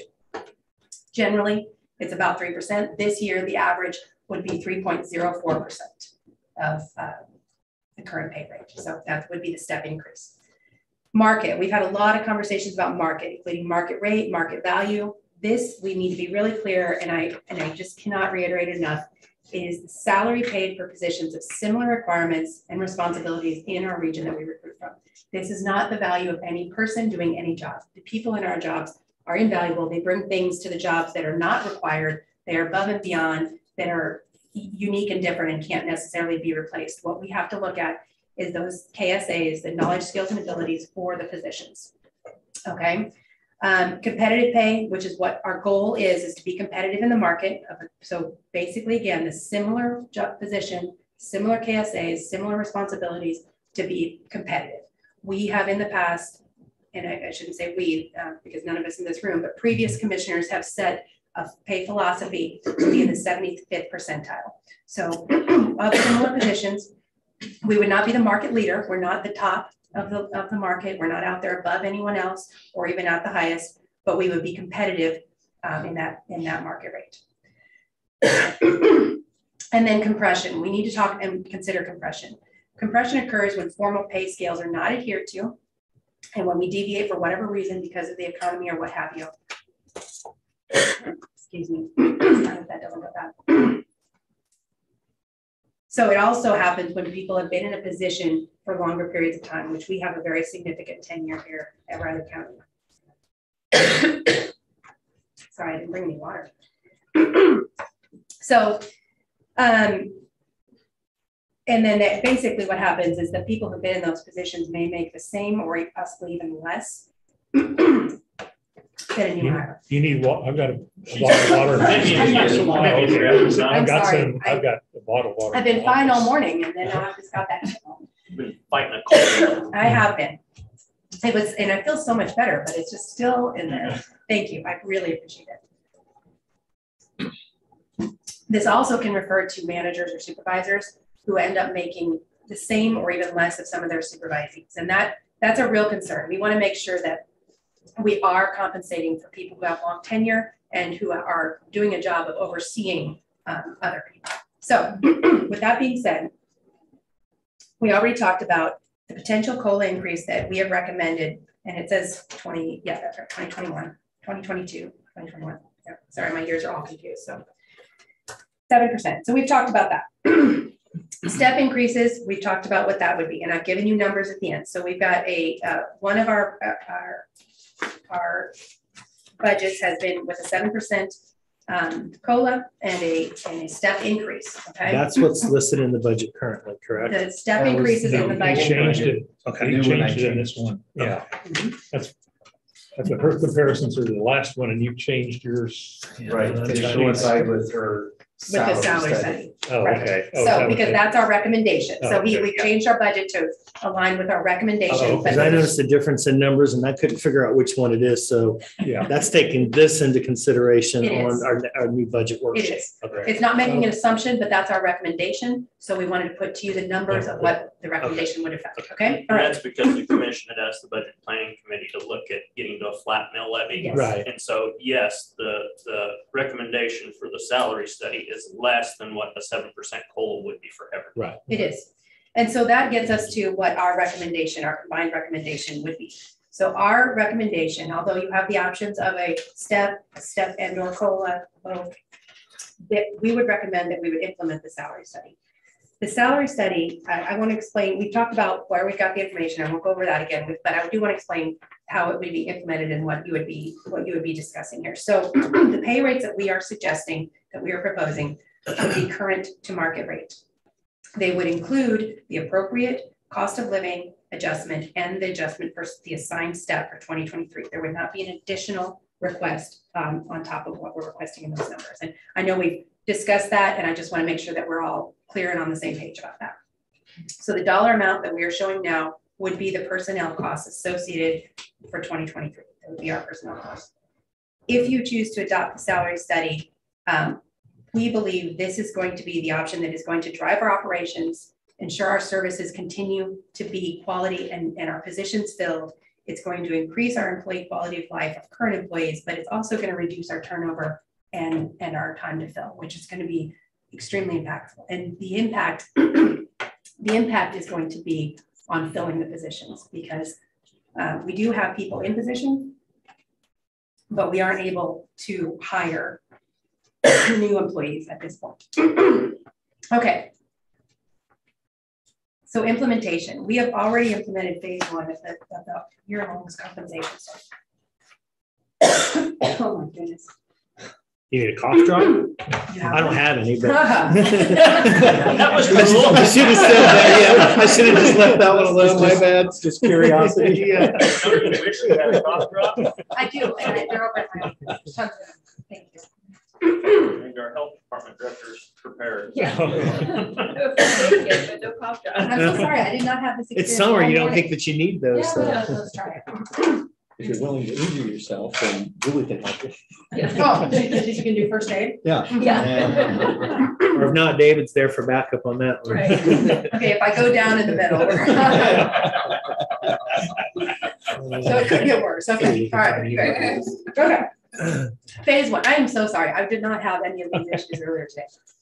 Phase 1, we've already implemented phase 1 of this year-long salary study. And so that was effective mid-year. It did increase all of our positions consistently 10.5%. And I think it's really important to understand that with that phase 1, many of our positions moved into a competitive market rate. So yeah, I'm not saying that every single position needs an additional increase. And that's important to understand. It's not saying that we didn't need that 10.5. It's with that 10.5, we are then able to say many of our positions are competitive. Phase 2 is what we're proposing today. This would move those positions that remain out of alignment with the market into a competitive position. And again, it just talks about neither one alone is the total effect. This is a combined year-long phase and process. Okay, so then digging into the actual positions. If we are, with the implementation of phase 1, if we would move forward to phase 2, we would have 20 positions, which based on the market would merit more than a 20% increase.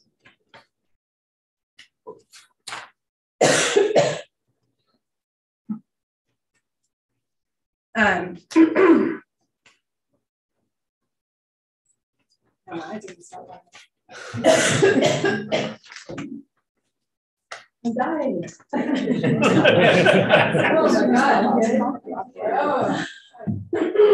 am just so embarrassed.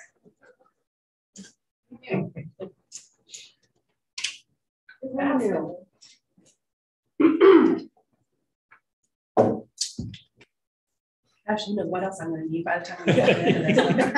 There's an AED down. Yeah, I don't know. In case my heart goes out.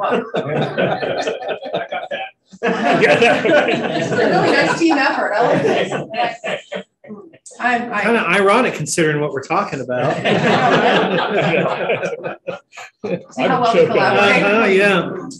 I've been choking. It's all about strategy. We know. They'll give me a lot of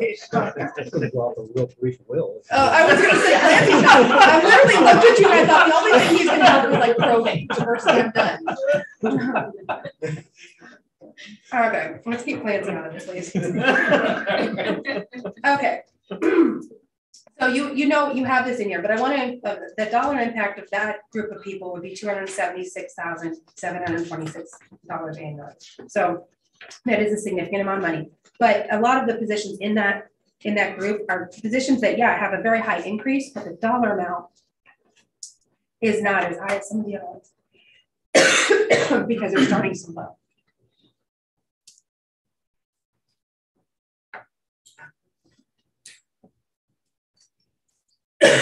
So the one position that I highlighted is our minimum rate right now is at $10.48. I'm proposing that we move that minimum rate to $15 an hour. That in itself is a 43% increase. But the dollars that we're talking about in that type of position are minimal. Those are going to be generally 1,000-hour positions, $4,500 annually.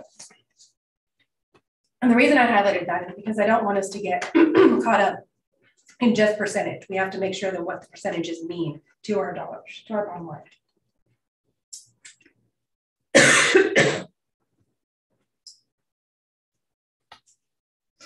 Okay, additionally, 13 positions are recommended to increase between 10 and 15%, which would account for $81,722 annual impact. Those positions would include things such positions as our record assistants, our public works operators, our network administrator, and human resources. 59 positions at Riley County would merit a 5 to 10% increase, and 57 positions merit less than 5% increase, which would be, again, in addition to the improvement. So I want to make it abundantly clear. I've spoken with all of you. I've spoken with all the department heads. No current employee at Riley County in this proposal would receive a decreased rate from what they're currently making. Okay, so even those positions, as I know I've had several comments over the last day when this was published, position pay rate may have changed up or down. My recommendation is that person would be held at the pay rate that they are at until they match market rate.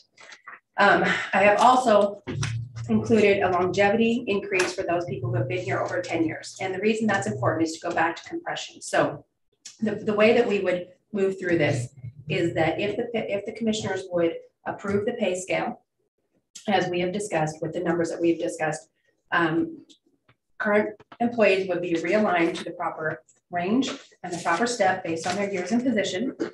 Michelle and I will work on assigning those based on the information that we have from their personnel records. Then we will work with the department heads to verify that we have correct information, similar to how we do all of our budgets for every future year.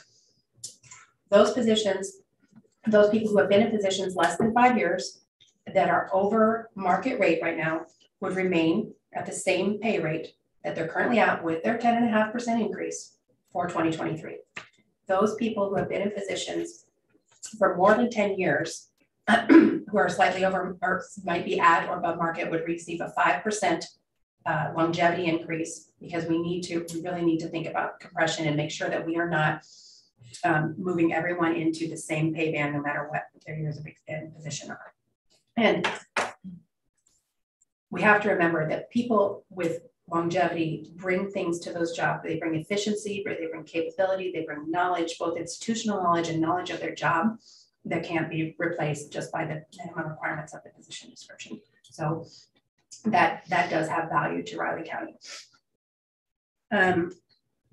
So overall impact, financial impact, you guys have a chart. I also have the dollars there. So if you would approve merit increases, so step increases, the cost for the Riley County for personnel would be $27,134,872. If you would approve merit and COLA increases, again in the form of a step increase and a 7% cost of living, the cost of personnel would be $29,019,577.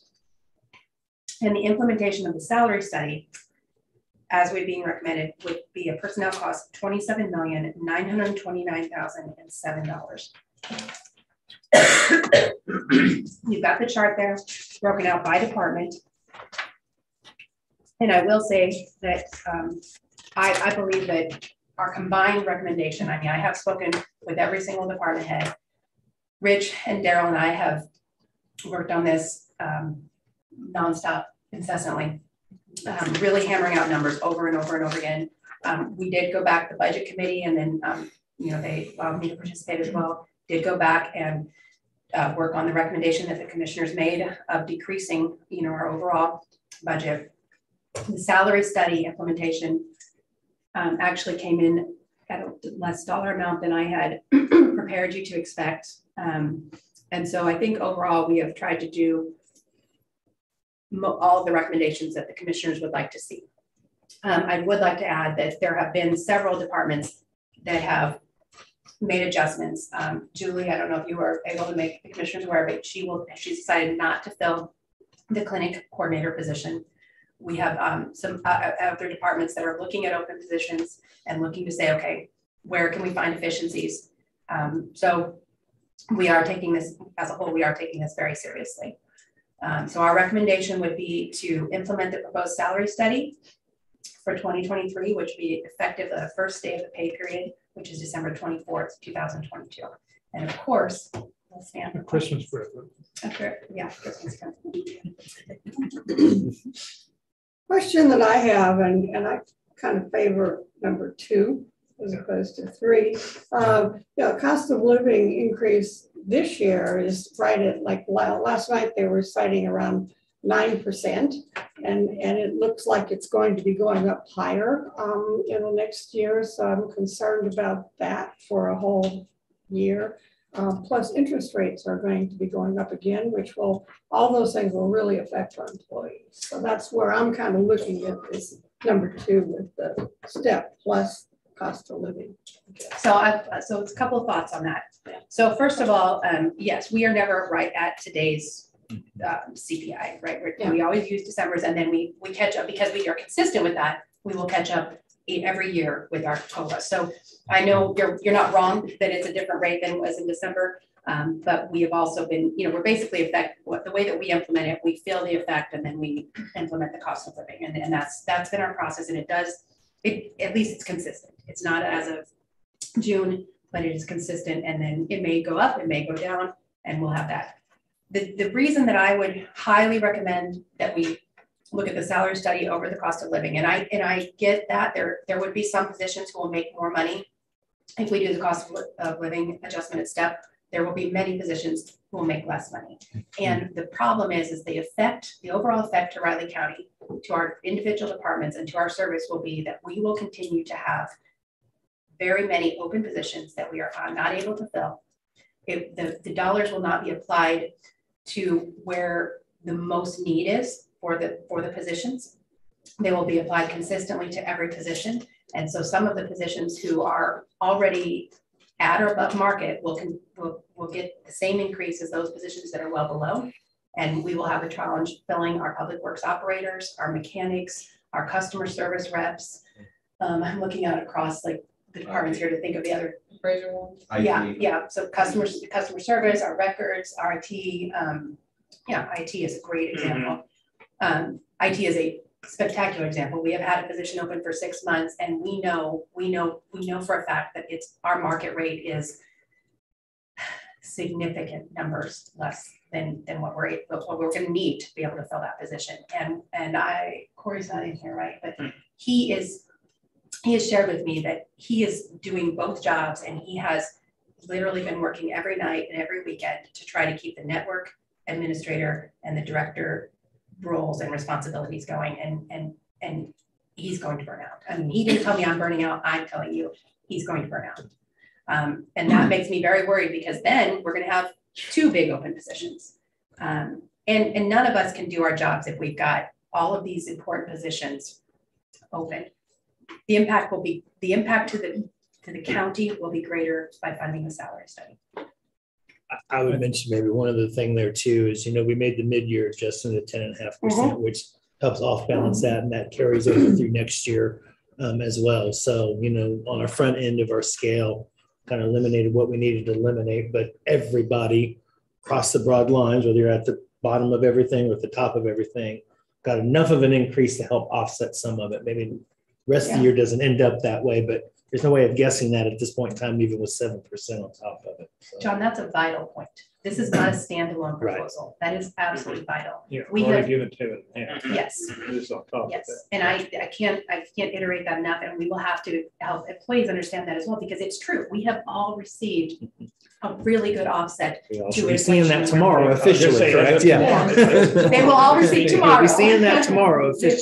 Yeah. And that continues on. That is included in this. That does not go away. So I've taken the 10.5% base. That is our base for moving forward. And then the salary study is placed on top of that. Then the key is when we get into next year's budget cycle, we take what you're talking about into a larger consideration. It is very. And I see Rick smiling over there. So there's the key. Once we make the salary adjustment, commissioners, you have to continue to implement the step and COLA. If you don't, it gets us what brought us here. It is. Right? It just does. And it's like they say in these studies, either pay me now or pay me later.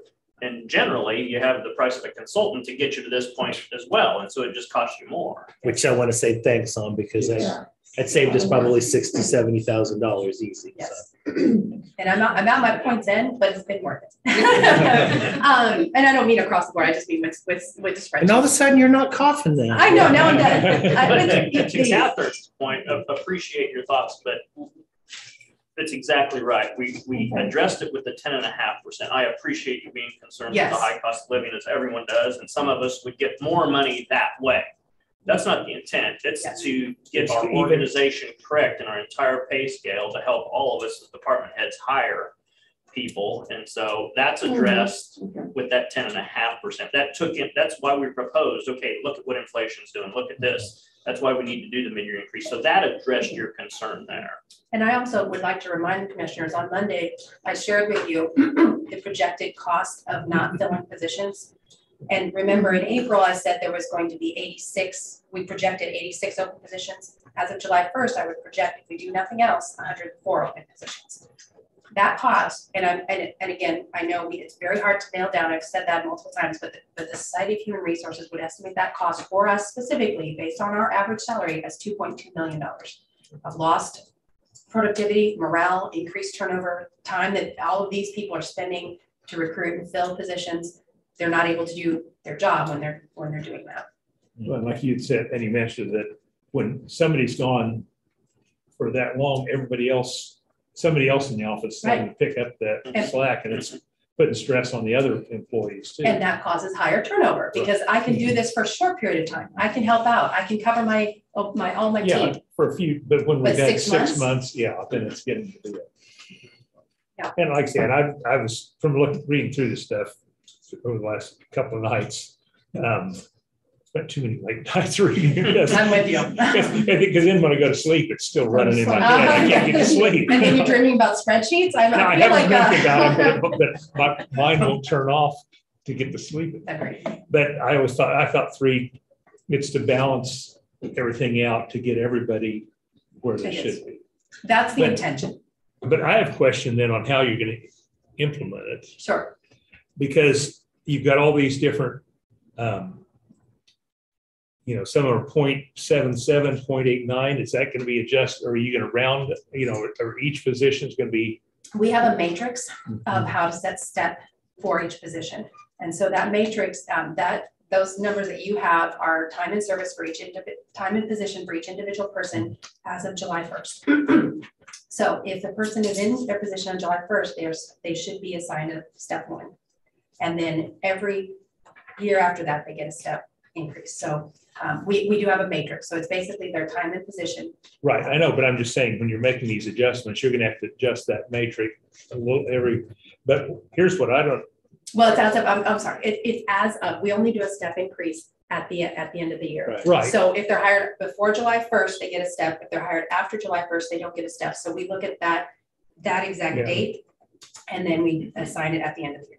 But I'm just saying to make all these adjustments, you're going to have to go back and adjust that scale for everyone. These numbers include that. But and I know you want, but are you having to make new grades though? Because that's what I was looking at. I look at 1Q. There's some people that they're already high. There's another one that's going to get a 2.5. There's another one that's going to get a 6.5. And then S goes from some are saying they're a minus number to a plus, clear up to a plus 9 point. So are you going to have to make new grades for all those positions? Are you going to have Q1, Q2, and Q3? Or no. Yeah, no, and yes. So I do see people looking for what he's referring to. The commissioners have each individual person's pay rate. That is not public information. That's individual to people. Well, this isn't individual. This is your overall. It's by position, by name. It's by position. Oh yes. Yes. You also have you also have one by people. Yeah, and I. So what he's looking. No, we don't. You do. Yeah. and okay. You should have had one. The day that I gave you the documents, I may not have left one in your office, but I do have one for you. Oh, okay.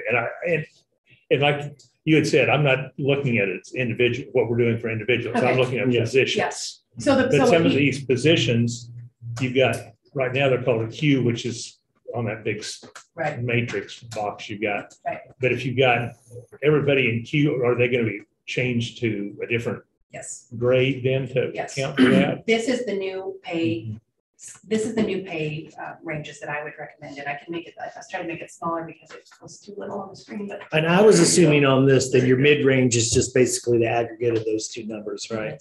Okay, I had that same question. Our steps will be applied, but basically, if you take whatever position we're looking at, so if we take this appraiser to residential, if the person has 0 years experience, meets all of the requirements of the position, not less than, but meets the requirements of the position, but doesn't have any necessarily extra or increased level of skills or knowledge or ability, then they would start at $20.50 per hour. Then if they've already been in the position for 3 years, they will start at a step 3, which will be, we have a whole matrix of how to get them to step 3. Okay, so these grades aren't in effect anymore. We will have a complete break from our current pay scale. Oh, okay. We will have a new pay range system. Oh, okay. And that's intentional. That's what I was trying to with the other things that everybody had a letter and then steps across it, but that's not. We're going, so my proposal would be to get rid of that completely. Oh, okay. That's why I wasn't sure how that position is listed. Right. Well, right now you have to say, okay, my position is an office assistant 2, and I have to go look and see it's an M, and then I have to go find the pay scale to find what an M is. Right. So this would basically say, okay, if you're an office assistant 2, you're right here, you're in range 7. Oh, okay. I wasn't following that. Yeah, we will get rid of the letters and we will use these ranges instead. Oh, and then we will keep the steps. The steps will be weighted as they are. Yeah. So within each range, we will have steps for years in position and experience. Okay. With the same amount of steps as the current system. The current which is system. important as well. That way people don't top out too early. How many Or it steps? doesn't go up 18. 18. Okay. And that's 18 what's on steps. the current system. Yes. Okay. I thought I had 20 in my head, but It's 18. That's usually the standard, usually 20. I think at one time we had 25. Yeah. No, Yeah. I think that's what we've got at work is 20. Yeah, and each position, again, not people, but each position does have a maximum dollar value for the impact at Riley County. And so that's why we have to have a maximum. It has a minimum as well, but there is a point where that person obviously may still be giving great service, but to refill that position, there's a maximum dollar equivalent value. But what that means, as long as there's a COLA given, they get the COLA. So if you're maxed out, as long as a COLA is approved, you at least get that. You just, especially if you're on the professional, you don't get that average of the staff. No, you just get the COLA. Right, and that's important because obviously your cost of living will continue to increase. You don't want people making less money over time, then that we would have compression.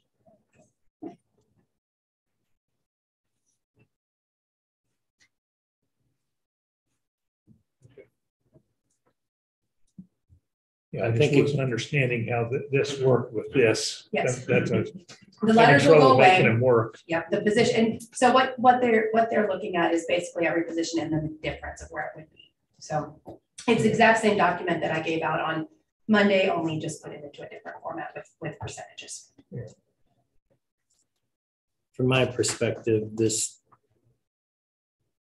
gives us the best option, I think, right now in real time, and then looking forward. There's a lot of uncertainties, you know, in the personnel and the employment world. I think it's heavily weighted even more so in the public sector right now.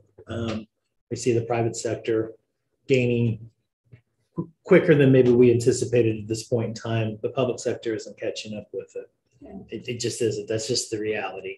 So in order to meet some of those requirements and meet the requirements that we have internally right now, you know, we got to look at both ends of that. This also constructs very well with the budget process that we're currently in and how that works through everything else. I know it's a challenge with costs and other things to try to keep department budgets down, but we needed to prioritize, in my opinion, one, not probably both. And I think everybody, from what I've seen, at least in the latest worksheet, did that. So I think we're all on the same page there. That's what I needed to see.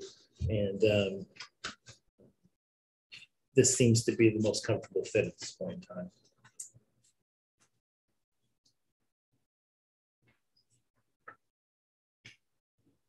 Yeah, I remember the last one, implementing this as opposed to across the board, because that just keeps things out of whack.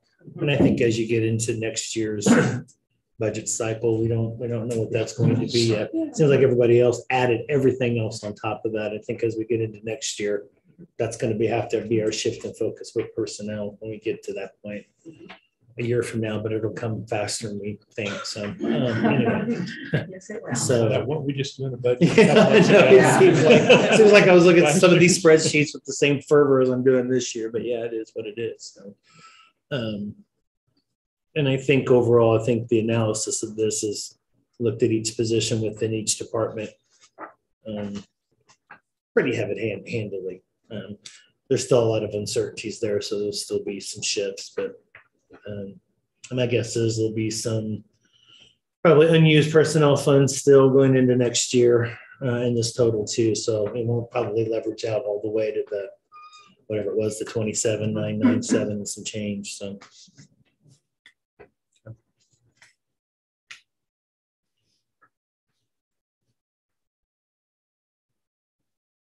So is the commission clear on the recommendation, the change from on the budget worksheet? That is because of the proposed, and you know, the real struggle staff had in getting the numbers to you late. We didn't want to get them to you this late, was that we were surprised that our recommendation was going to be less than COLA.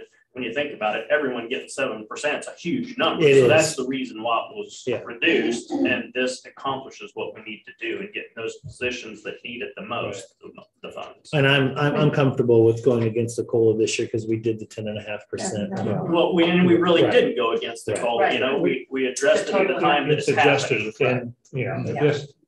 Yeah, with total effect. It's just we had 2 steps this year, 2 phases instead of the one that we normally do year end. And so the total effect of this will have included. And us as department heads and you commissioners may hear about it at the end of the year is why didn't I get a cost of living increase or a step increase? Because some will get neither. We're gonna have to educate our employees. Remember, you got 10.5% mid-year. Right. That addressed that. You did get raised. Compare your annual salary in 2022 to 2023, and you will see that difference. And so it will put stress on employees. There's nothing more contentious than messing with their pay or their benefits. Yes. And so it'll have to be an educational process done by all of us in our respective departments. Yes. Pay is the most personal aspect of our work environment. Okay. Are we all comfortable then? Yep. Yeah. Okay, so then I'm going to go ahead and make a motion that the board approve the proposed salary set of results for Riley County personnel for the 2023 budget, which will be effective on December 24th, 2022. I would second that. And moved and seconded to approve the proposed salary study effective December 24th, 2022. All in favor? Aye. Aye. Thank you. Thanks for all your work. Thank you, commissioners. Thank you. Thank you, everybody, for your work on this. I know it wasn't easy. Thank you. Tom, Daryl.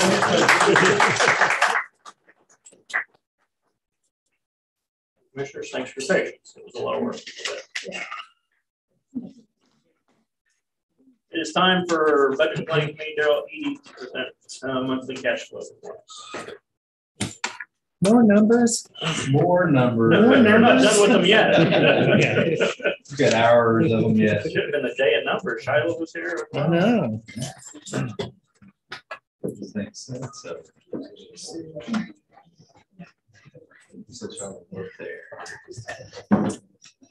Morning, Commissioners. Daryl Edie, Budget and Finance Officer. And we will start with just the cash flow analysis. As you can see, we're, as everybody has said, halfway through the year.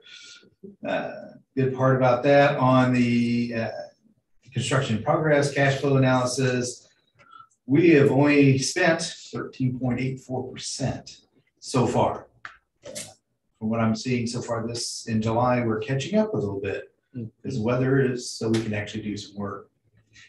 So we have spent $1,045,943.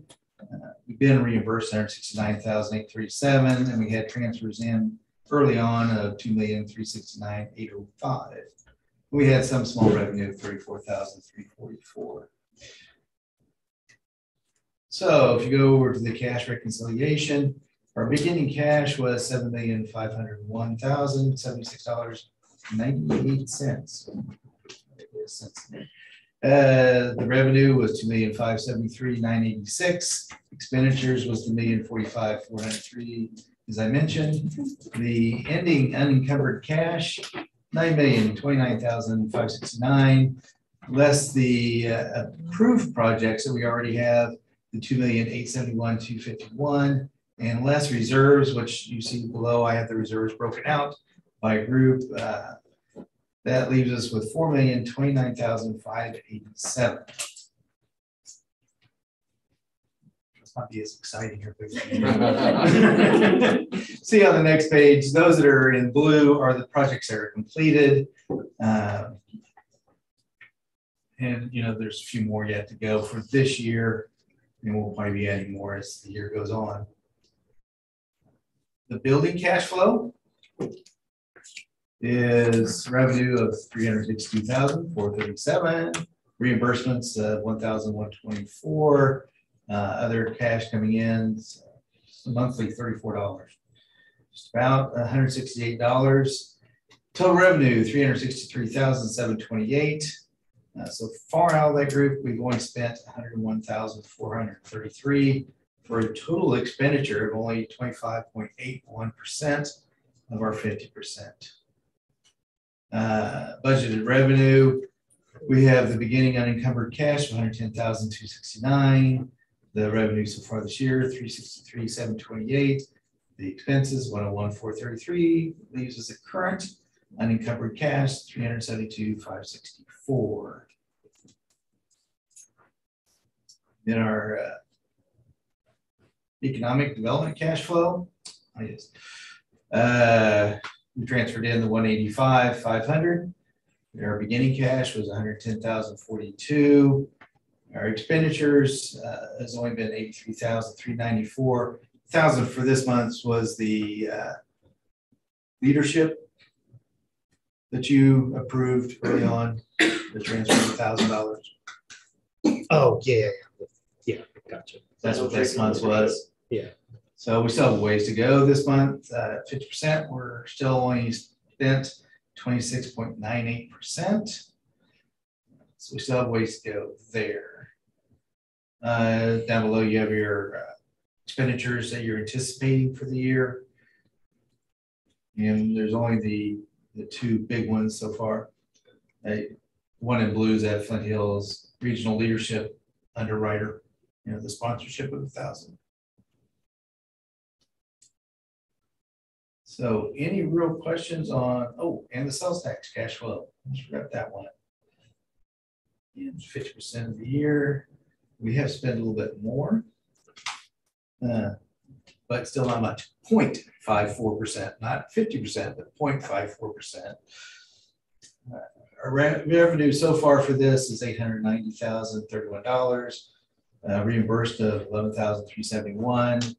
And KDOT gave us $6,773 for a total revenue of $908,174. And we've only spent $37,644 so far. Our beginning unencumbered cash was $4,197,993. Again, our revenue $908,174, and our expenditures are $37,644. Unencumbered cash thus far is $5,068,524. Our estimated projects about $350,000, and the projected unencumbered cash ending balance $4,718,524. Now this is the old sales tax, which will expire in December. Actually, kind of flows through a couple months, I think, into next year. So this portion or this part will have to be spent before we go into the next sales tax as well. If I understand all the legalities of that correctly. Just as we get to the end of the year and the beginning of next year on this particular sheet, we need to probably break the two down so we know what we have left over and know what we're working with. We've got a few months, obviously, but already working on that. Okay. Never mind. I'll be quiet. It'll be set up in two separate funds. We're not going to commingle the funds that way. It's obvious. Okay, good. I like so that. When the budget actually is set up and everything, it'll have its own separate categories. Because you don't want to mingle them. That'd be messy. Don't like messy. And then you can see the projects are already completed. They're in blue. And the other ones, I believe the Winkler Mills is the one that just was completed. And I might make a suggestion on this one too, that we go ahead and start eliminating the ones off that sheet that are already done. So keep a broader sense of what is being done with current sales tax and then what will transfer over to the new set of projects. That's easily done. Okay. So is there any real questions on any of the cash flows? No. And I will make those, if that's okay with the rest of the commissioners, to eliminate those blue marks on the sales tax. We'll keep it. We just won't be something we present. That's what we're aware of. Anyone asks, what's been completed and stuff. It'll just keep the focus of what's left on this current sales tax compared to what we're going to. Right. Yep. I'm sure there'll be an audit question sometime. Oh yeah. And we'll need to keep those. Yeah, that's fine. So yeah, if no other questions on those particular ones, I think I'll bring you back up to time. Yep, next commissioners is John Elmer, 1050. Okay.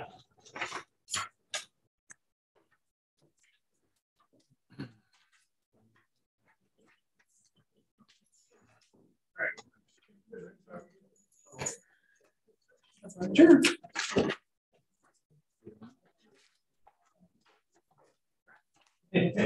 No.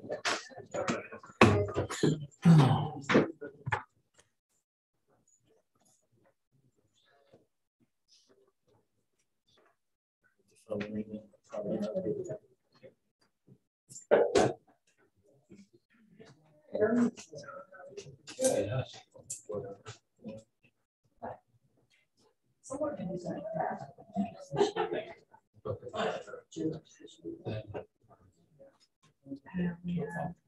had interviews last week. The first day we had two scheduled, two days. And the second day we had two. So the 12th is the 12th. So we kept it at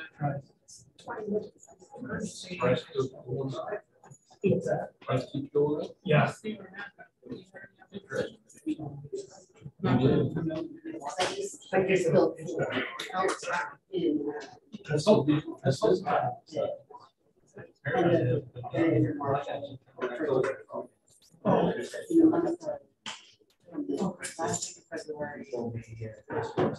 I did too.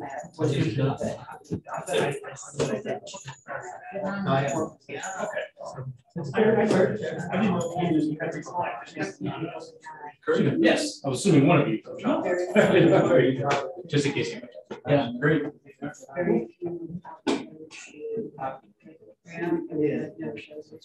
Oh, it's just discouraging. Yeah. Answering the questions, filling out the application.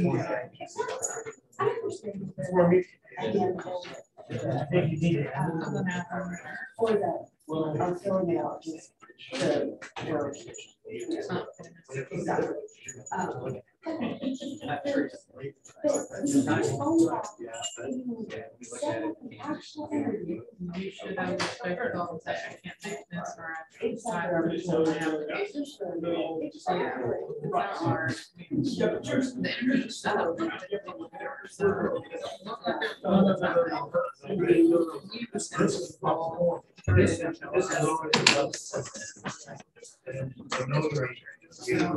I think there's some very smart still around.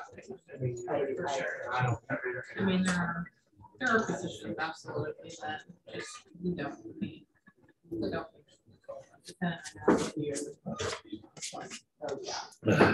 Very, very, very. So I think staff that may not see anything, understand that might be a little bit more challenging. I didn't pay any attention. There's nothing.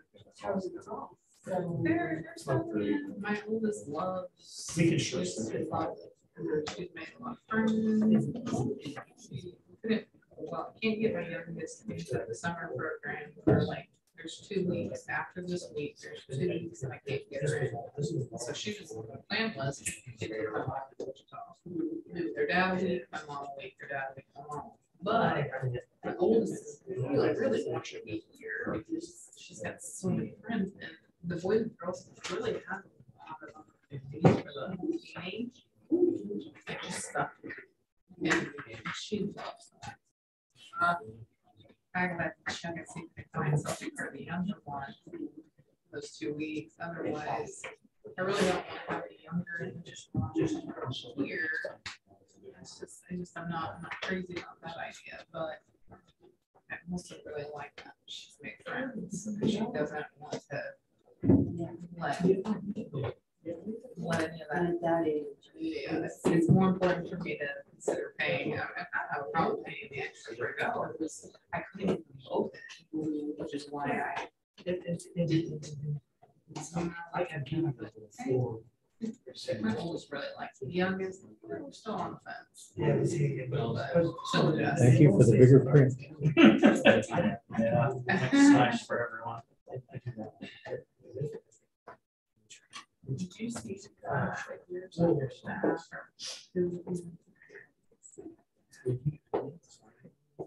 That's what and I noticed that the appraiser 2 was on 2 different sections. I think it's because I just really need to appraise one. And that might be why it's twice essentially appraiser. How you doing? Good, how are you? Good. You're the new owner. I represent the new owner. You represent the new owner, okay. We just have to see how we can. A lot of history with Julie Lane. What's that? A lot of history with Julie Lane in the previous owner. Time to close the book.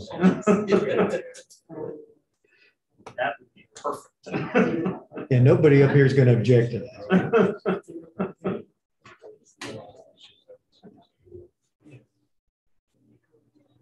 Well, I know that people on either end of the table aren't going to object to that. Yeah, that's for sure.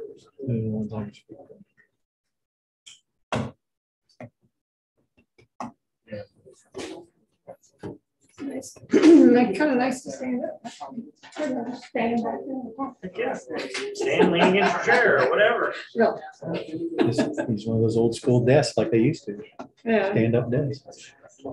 They just Now made a it's new recurrence. school I too know, now. accordion style. Yeah. I'm talking about the old wooden podium like You know, this. Was that a fly? Yeah. I've been chasing two Flies flies have been around horrible my this house. year. Came early too. Plus they're fighting too. Fighting flies. Oh, yeah. I was chasing two around my house last night. Couldn't get any of them. That's the other thing. They're more agile than they have been. They are. Because I've been doing the same thing, chasing them. It drives my wife nuts if there's a fly in the house. Oh, me too. Oh. Makes me crazy. Okay, that'll help set up. I'll double check. We'll wait a minute here. I know. The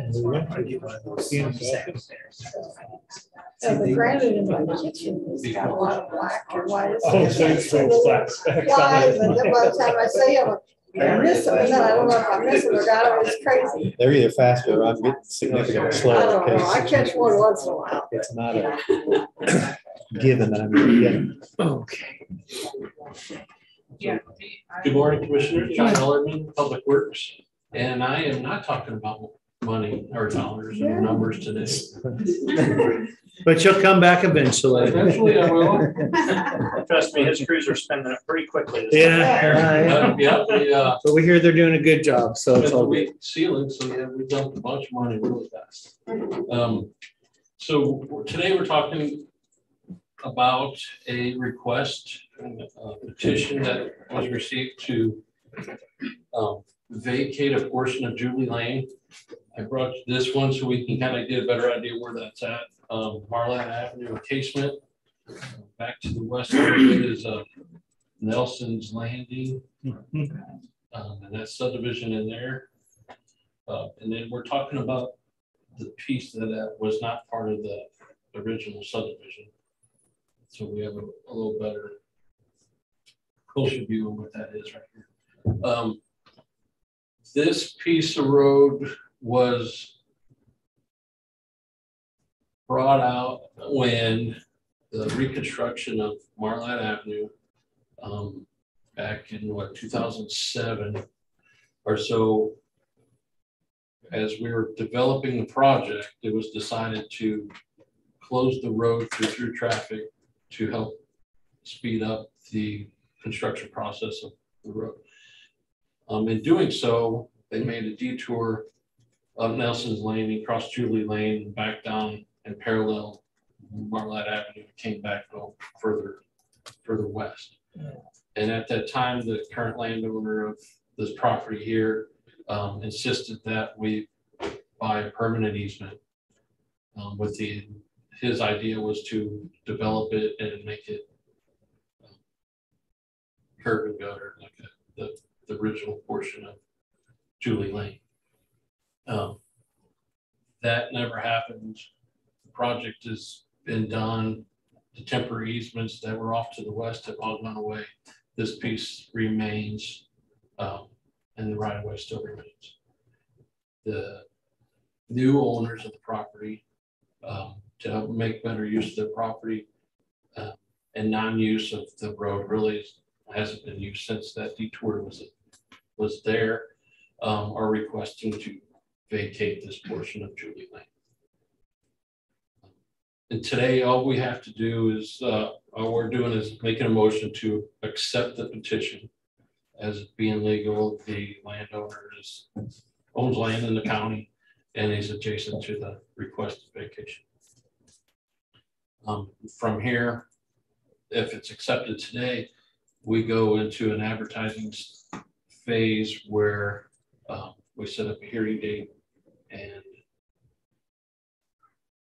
from there, from the hearing, the date of the hearing, the commission can decide to approve or deny the vacation.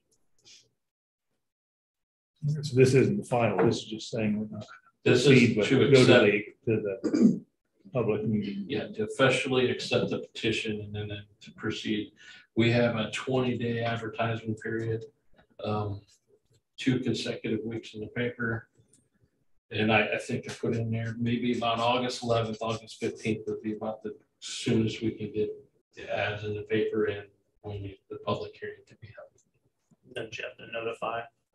We'll send out a letter to the adjacent landowners who the petitioner, as well as the owners here to the west, since they're the most affected, and that's adjacent to the end of that Julie Lane.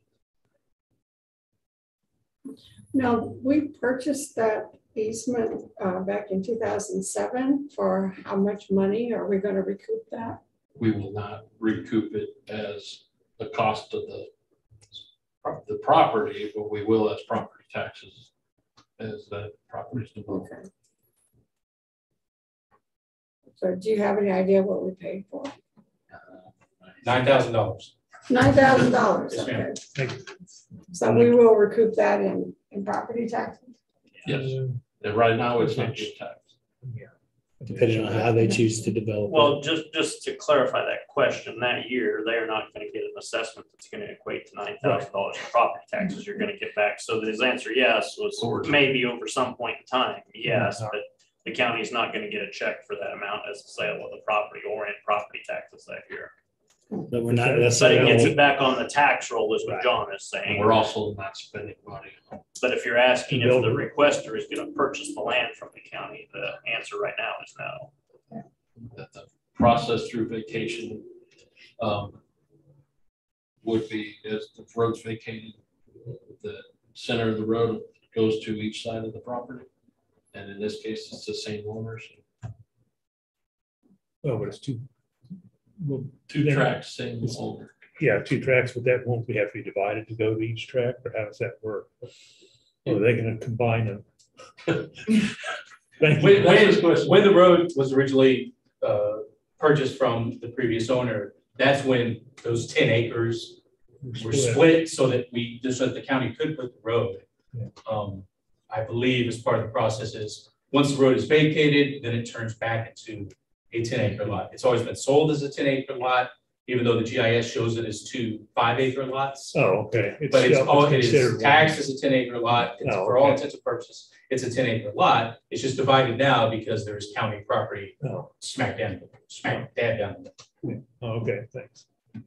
It just looks like to me there that's the better option is vacating that. Then you got more options to do something with the 10 acres instead of trying to do something between the 2 properties that would be beneficial over the course of time. And he alluded to, we don't have to maintain the road, so there's not extra costs on top of that either at that point in time. So there's savings involved in that as well.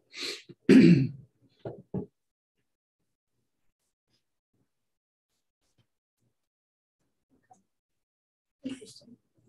There's nothing else. You know, that's whose that was. Yes. Yeah. Oh, yeah. Yes. Yes. Yes. Yes. And you do too. The purchasing process was very.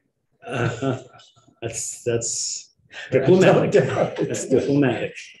Okay, well, I'll go ahead then and make the motion that we accept the petition and proceeding with the public hearing without a viewing and survey. Well, that was the recommendation. So, that's it, yeah. So I'll go ahead and move to accept the petition to vacate a portion of Julie Lane and proceed with that public hearing. I would second that. Been moved and seconded to accept the petition to vacate a portion of Julie Lane. All in favor? Aye. Thank you. Thank you. Thank you. Have a good day. Kurt. Yep. Oh, he was just wondering who you were. Oh, perfect. Thank you. Next, commissioners, we have their ED at 11:10.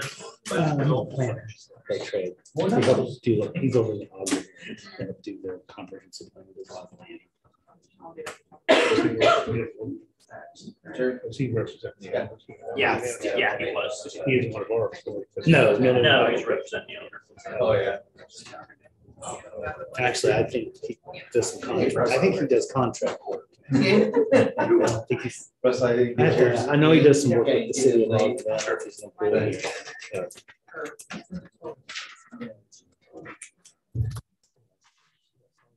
Oh, yeah.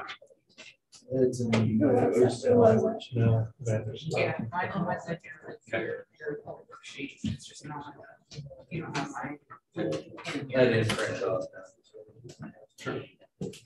I'm surprised it wasn't here when I put 2 and 2 together. Or he probably, what'll happen is he'll probably show up in like 15, 20 That will be minutes. later. Yeah. Probably, I'll bet it'll be months. I feel bad for him, I do. Yeah. I kind of, yeah. So I tell my kids, don't worry, you'll get your turn. I wonder because that's in that section on our lap, he had people rent those storage, he had like garage. People are doing that. Something tells me we're going to find out. I have a version of what's going on. Yeah. Well, I may talk, because I know somebody that was. Ask them what's going on. What that is now.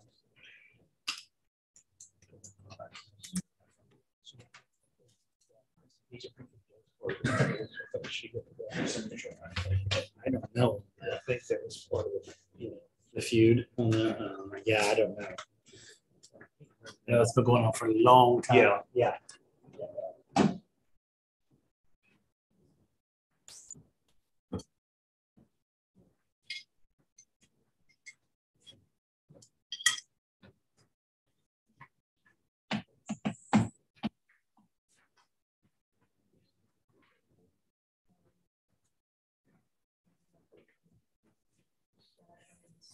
Now we got the easy numbers, right? What? Now it's the easy numbers. Yeah. Actually, now I feel like they're more easy today. Yeah, it's getting the right direction.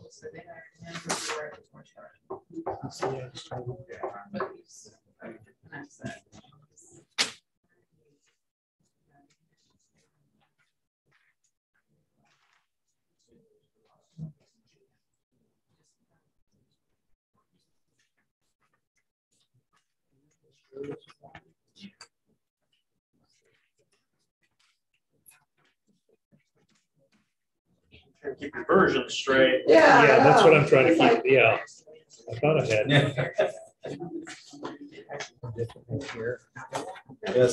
When I get a new one, I throw out the old one. That way I know I got the right one. I want to compare things. Yeah, that's what I'm. You've seen a lot of versions. You got to see all the versions I've seen.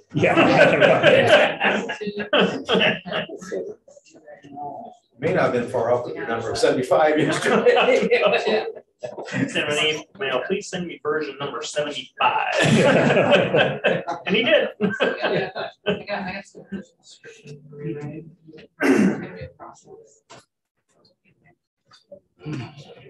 We got just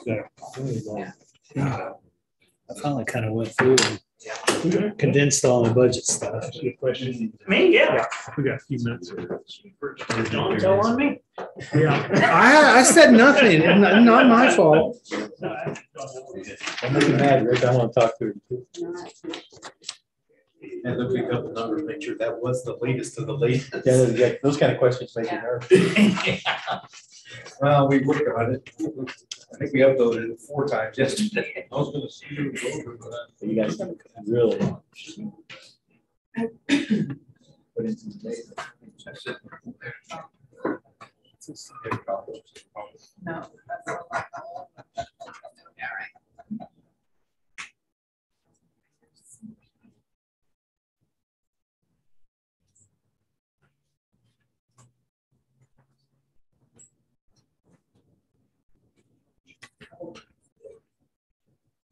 Sorry to keep it.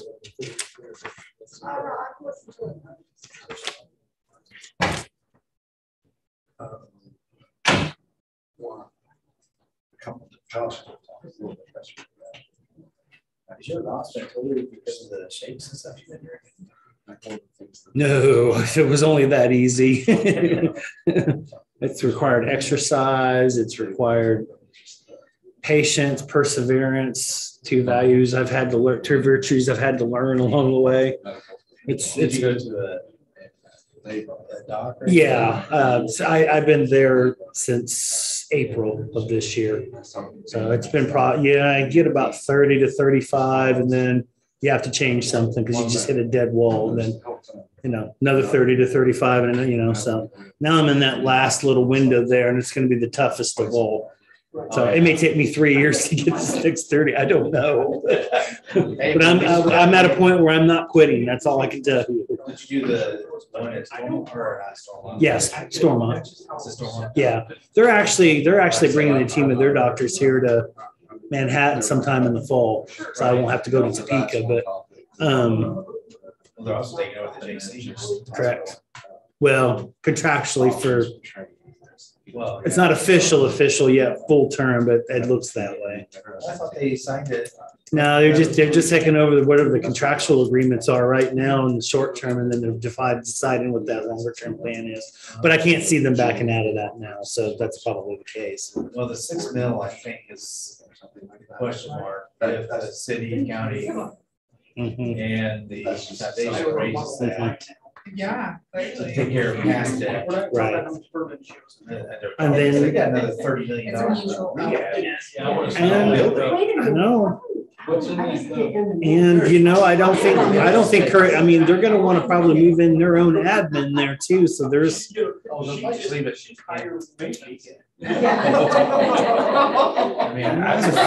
have a feeling that's not going to be the only hospital they take over in the area. I mean, I would say their HIM, their AP, their receivables, all that going on. Yeah. But it makes more, I mean, it makes sense when you think about it, because all the other clinics, all the other specialties, you know, departments that they have are kind of set up between Topeka and Wamego. I mean, so it makes sense from a logistic perspective anyway. I don't know about finance, but. See, the problem JC had was they didn't have the horsepower over their doctors. I'll stick with the M&M. I'll stick with the M&M. Now, Topeka is telling the doctors, this is your requirement. This is what you need to see. Some patients you need to see, which is something we always wanted to do. I don't think you really want. And the ER always sent out Topeka and Kansas City. So you didn't get. I know. 15 patients. Per day? I'm losing friends. It should have been a critical accident. Yeah. But because they had during that time frame. He's not picking on you then. But they still ran 25 hits. I had one of our first. Yeah. So they could have increased their revenues. And in the area, you know, that specialty in itself is a big deal. So, I mean, you could do it. I made the mistake on Monday. I thought I was supposed to be up there at 1:30, and I was actually supposed to be there at 2:30. I'm like, oh, great. I'm going to have to sit here for an hour.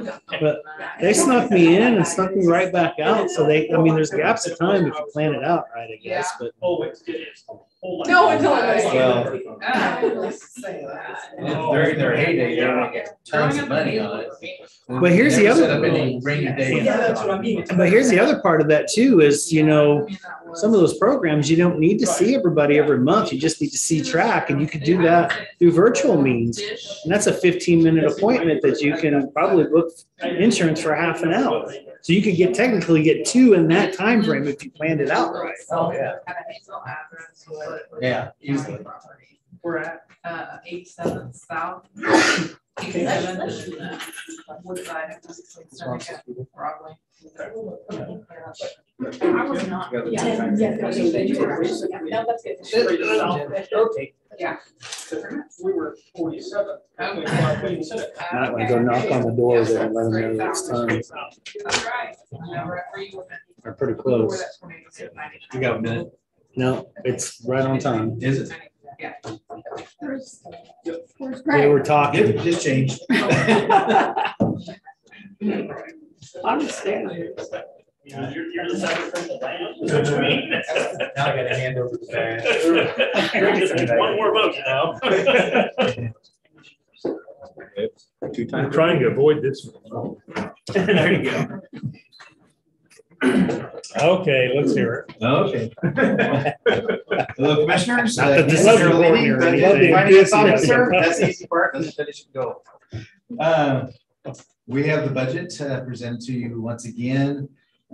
Made the changes as per your requests from last time. Those in yellow are the ones affected by the 10% requirement.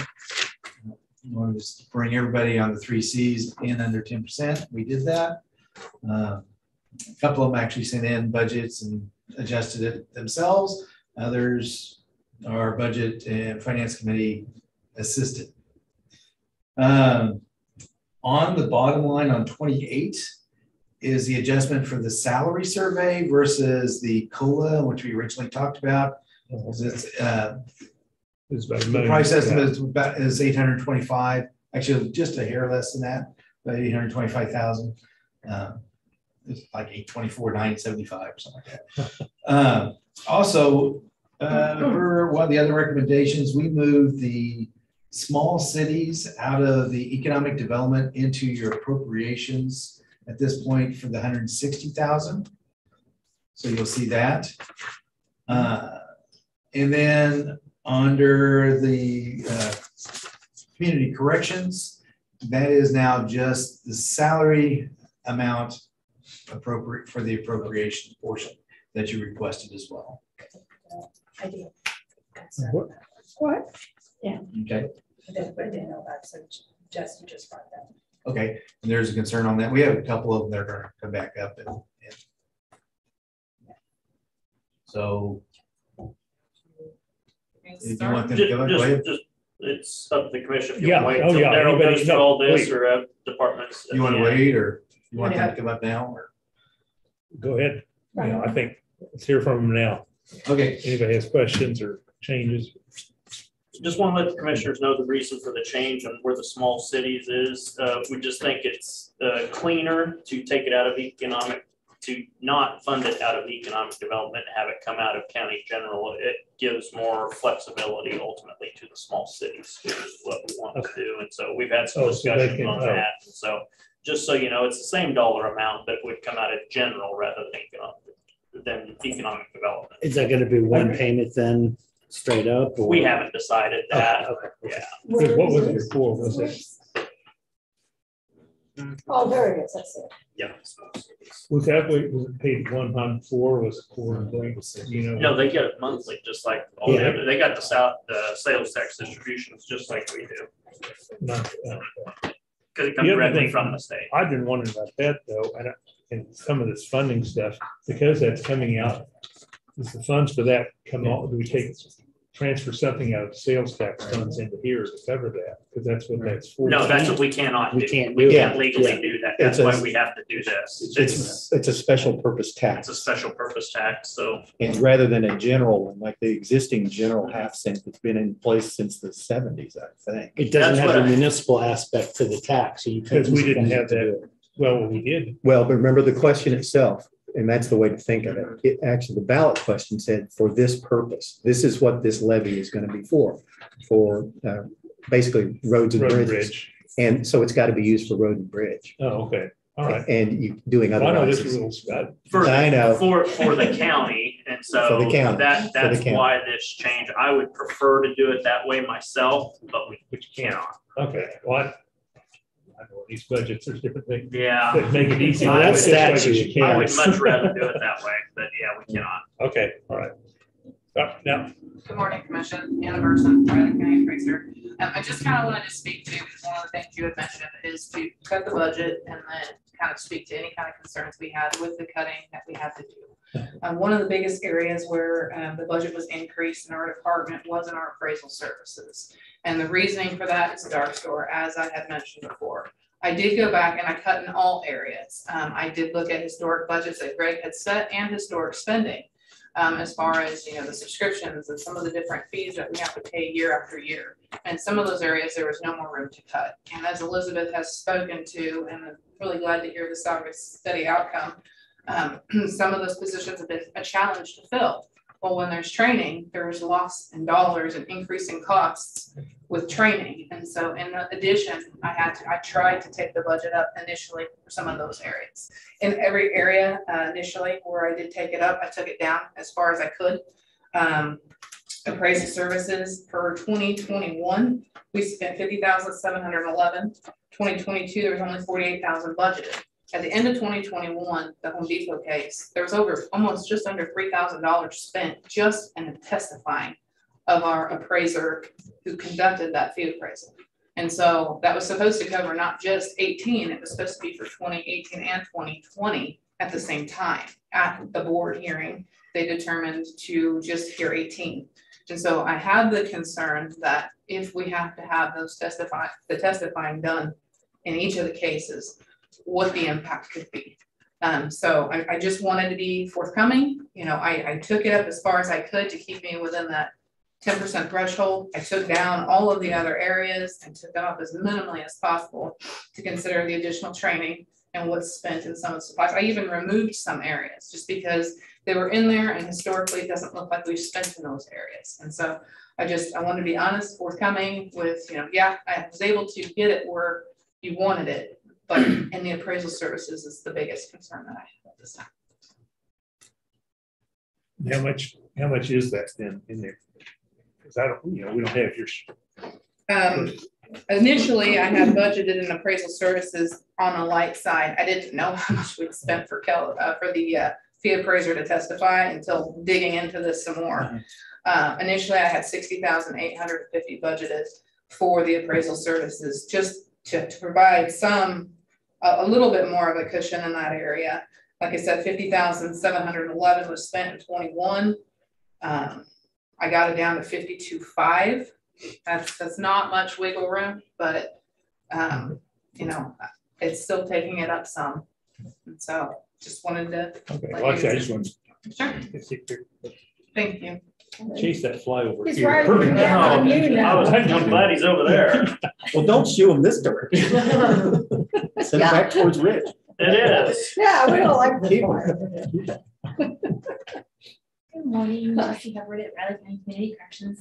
Just something that we noticed on Daryl's presentation, as well as that historically we've received $7,081 in appropriations every year for sublimiting agency operations for training purposes. We have 52,521 as our proposed budget for 2023, and that was just to include those increased personnel costs. It didn't include that 7,081 that we historically received. So ideally, we would do that 52,521 and the 781 appropriations we received together for a total of 59,602. I'm sure I've explained that correctly, or Elizabeth can say something additional. The only thing I would add is the original request was for 69,000.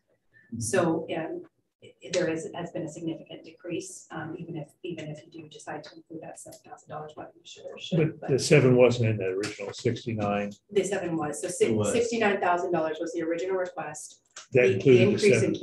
Okay. Yes, and the increase in personnel is that 52,000. That's only the increase in personnel.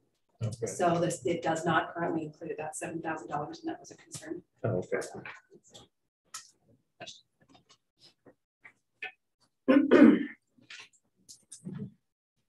Your budget for fly swat. Yeah, well, it's the lecture soup. Oh, really? Yes. We'll budget in one fly swatter. Might be able to do that. I was gonna say, as long as you don't use it on each other. That's true. That's very true. That's what that concrete. Well, post. I've got a brick in here. It's on your forehead. You want to try? Okay. I'll probably end up in Elizabeth's office, but that's okay. Yeah, I mean, you are elected officials, but I think there's a personnel issue involved here. I don't think so. Not really. More law enforcement. Nothing else. More law enforcement. We'll find a different use for the break. Right now, we're at a 0.049 reduction in your mill levy. So you're wanting to keep it flat. That's pretty darn flat. Yeah. Just wanted to be sure if there's any other department heads that wanted to have anything. Yeah, please Discuss feel the free to, impacts of the yeah. reductions. Now's the Yeah. time to do it. Right. Yes, I'm looking at you. I know. Oh, here he comes. Here he comes. Well, I haven't looked at where that was coming from, but I can probably guarantee you the increases, my big increases were asphalt overlay and fuel. I think the first place we'll go was the increase I had in asphalt overlay. I still have the ability to use some of sales tax for the overlay. I will probably reduce that some more. Okay. If not back down to 1.2 million from the 1.5 I requested. And then the other is fuel. Cross my fingers and toes and everything else. If the prices come down for next year, that will be okay. And there's some other options that we can do with the sales from what we sell to the rural fire or RCPD. Put that back into or make them dollars more available if we have to, as the budget runs short for next year. So I will take that down, but I'm not sure whatever that is to get me down to the 10%. Otherwise, we're cutting services and we're going to reduce days that we can run a truck or a motor grader, just to keep from going over fuel budget.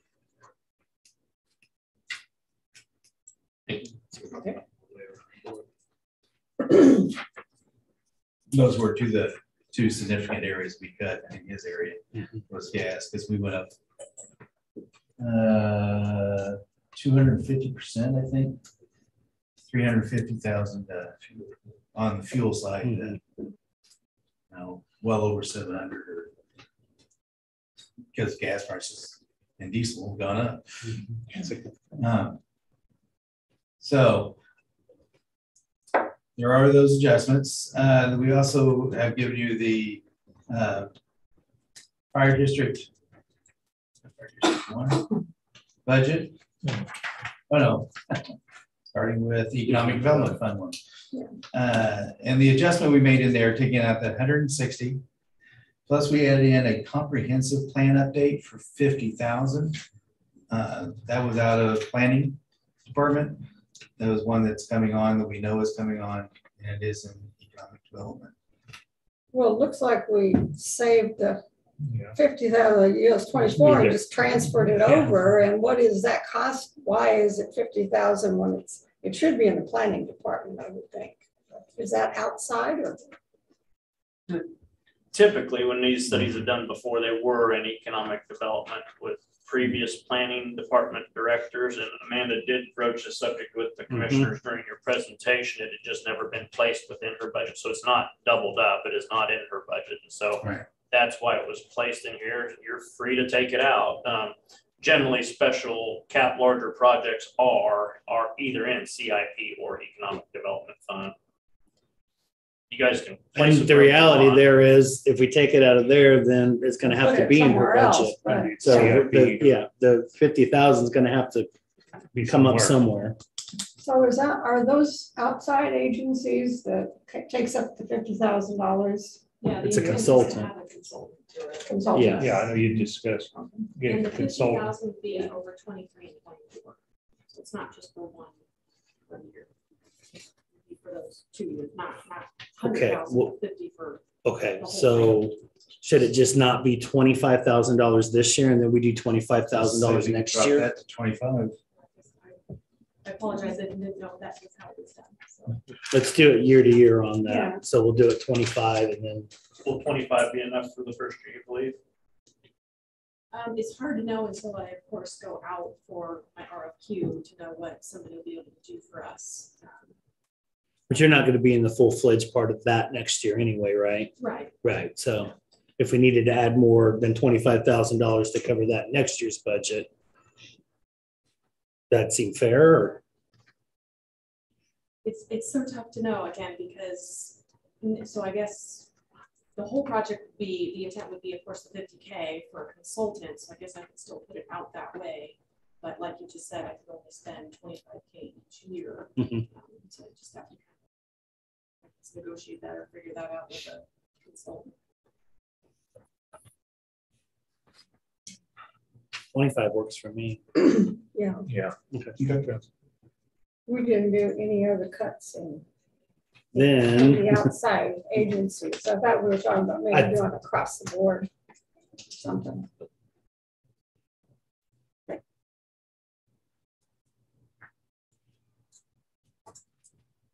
I mean, economic development projects. well, there's two different. There's one at appropriations and then the one at This would economic be an development. economic development. Okay. This. But we have a whole section of those outside that are appropriations separately than economic development. Yeah. So are you talking just I economic was looking development? at the economic. Oh, okay, okay. I just wanted to make sure I knew where you were. Well, it could be the others too. I mean, we talked about, if we made any cuts, it'd have to be across the board. That's what we said.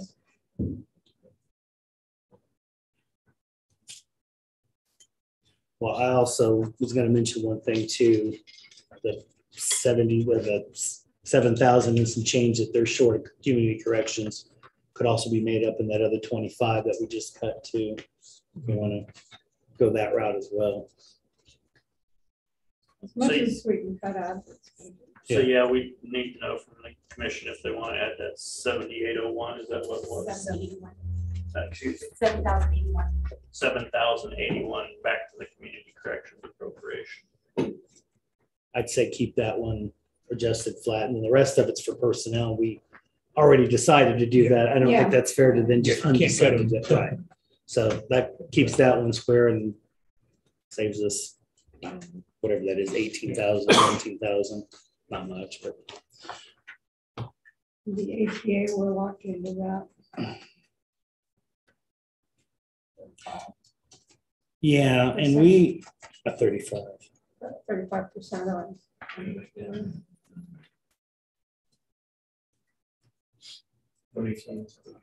You mean 32? 35 is extension. 35%, it says on number 31.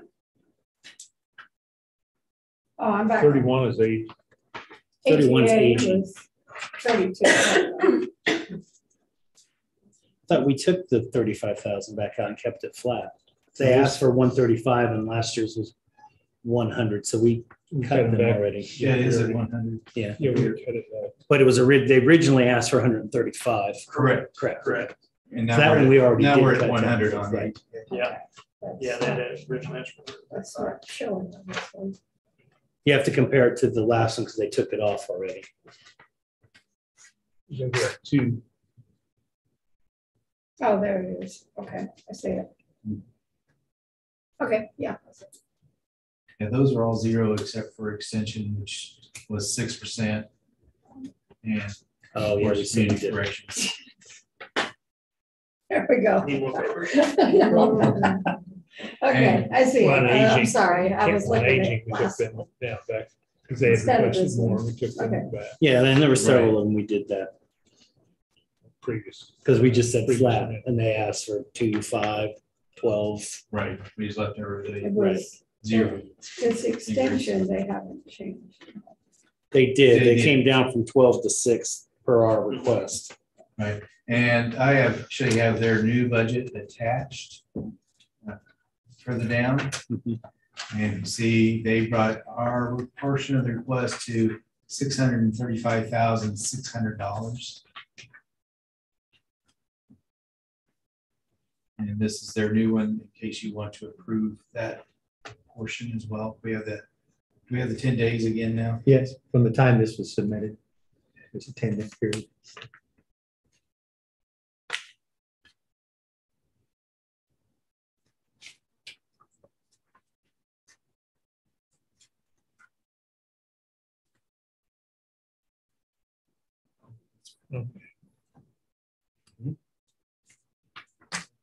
Figured it out.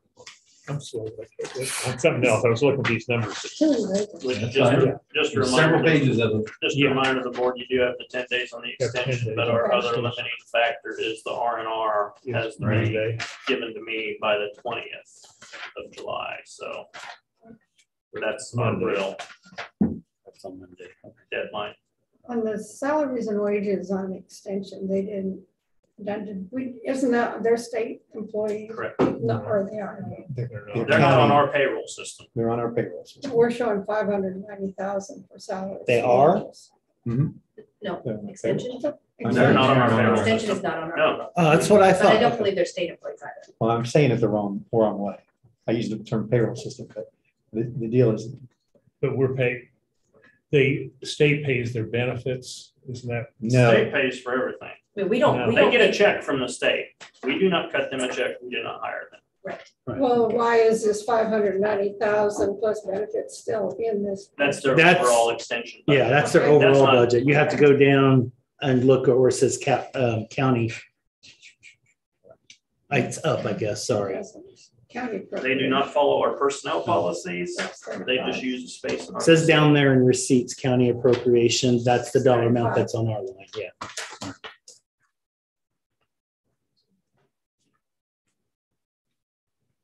And that came down from, I want to say it was 670 something. Well, It was higher than that, because it was 12% at one point. State isn't giving them enough to pay their salaries. I mean, Wow. salary, we're not paying them out of our payroll, but we are paying. That's what they use some of our funds. Right. Exactly. And they're on fiscal year too, and does that cause disparity? They were at basically at 600,000 last year, 599. Yeah. 645. I'm okay with the 6 there.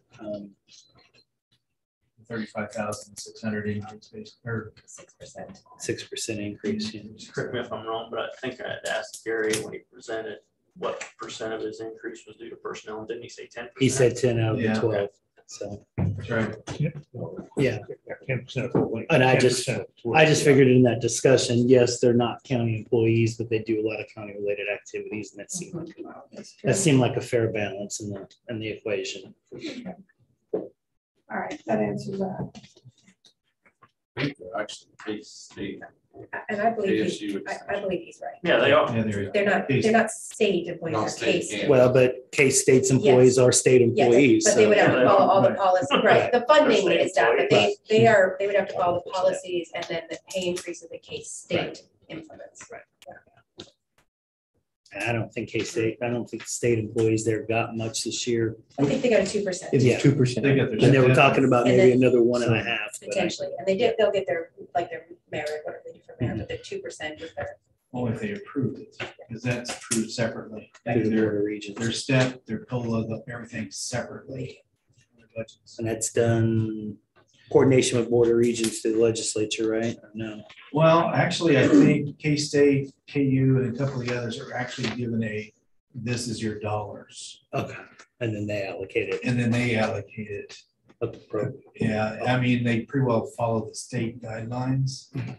But I think anymore, about 10 years ago, they went to a dollar allocation. Okay. Maybe longer than that. That's how it's been explained as well.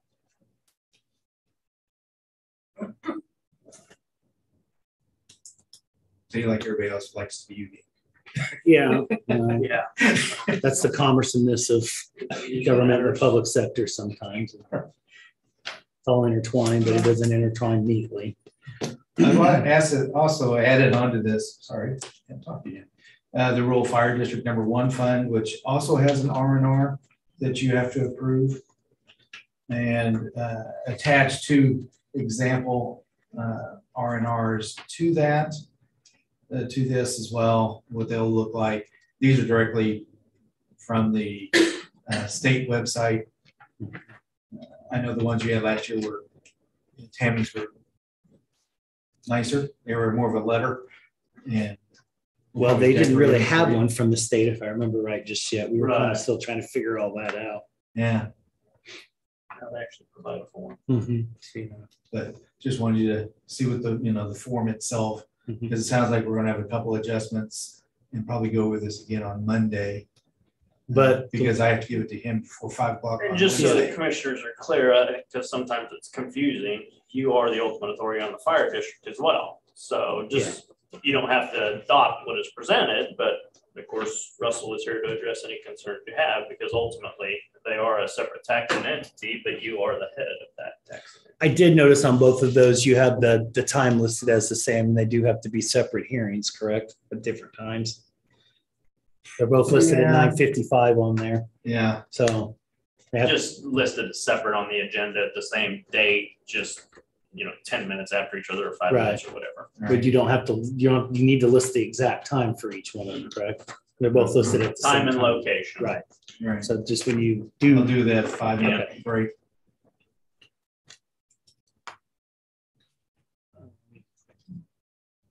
I'd still like to see that come down a little bit, Russell, to be honest with you. I don't think we're going to get close to a revenue neutral rate on that one either, but would like to see it come down a little bit more. Well, I think his mills went up from 8.2 to 9.6 on that. I know yours is probably fuel related, mostly probably too. So fuel, tires, yeah, repairs, all the more expensive parts. Yeah, so on the budget, there was some equipment and of 130 went up slightly, but what it has been in the past. Also went up on tools, which I'm sure he's got some replacement of shovels, whatever, to go out and take care of a fire. And then it actually did go up as high as I expected on fuel lubricants. Yeah, which I don't know how that's done. Adjustments you want to make on this one. Time is of the essence as well. What's the other on? Well, you can go ahead and list it. You can go ahead and list it now and then come down. You just can't go over. So correct. That's kind of what I was inferring. Is what's the other capital outlay on third down the bottom of this list? I went from 10 to 50 or 10 to 60. So that would be like firefighting equipment, like large generators, jaws of life, large purchases that are not, $100 wrench or, the 20, 10, 20, 30, $40,000 pieces of equipment that we might buy with that. A thermal imaging camera or generator, jaws of life, or larger items like that. But you, okay. But you have several other funds that you can pull some of that from, not each and every one of them, correct? Isn't that the amount you're recommending be transferred from this fund to your rural fire capital outlay fund? Capital outlay is line 604, 30,000. Yeah. And then anything we have left over. So if I don't spend any of that at the end of the year, then we'll transfer any leftover funds to our capital outlay. So we count on having money left in the other funds to be able to transfer more to capital outlay instead of budgeting those so tight, putting more budget dollars in the capital outlay transfer. We count on having, whatever. But if we have a bad fire year and we go like crazy and we go to 60,000 on fuel instead of 40,000 and ruin, 10 or 20, $200 to $700 tire and all that kind of stuff, we aren't going to have extra money to put to the capital outlay. So that's just how we try to get the capital outlay fund increased. Just 30,000, as you know, a year for capital outlay for fire trucks that cost $50 to $100 to $200,000 for a good use when $30,000 doesn't go up. What's your balance for your rural fire capital outlay fund? Approximately 200,000 to 300,000. I think it's around 300 right now. Oh. And we're also trying to sock money away to have more cash for these fire stations that need to be built that we're waiting on.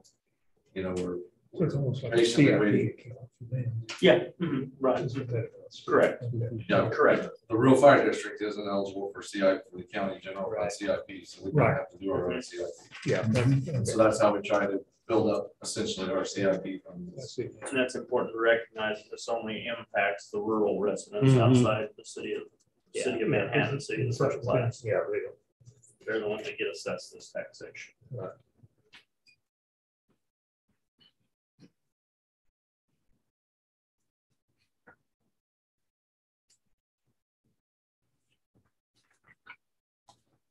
Do the commissioners have any recommendations on any adjustments now on rural fire? Proceed as is. So go ahead and leave it where it's at. Yeah. Okay.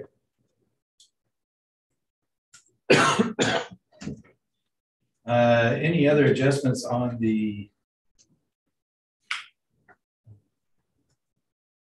major budget itself? Yeah, I'd like to see us go back and look at the RCPD building fund.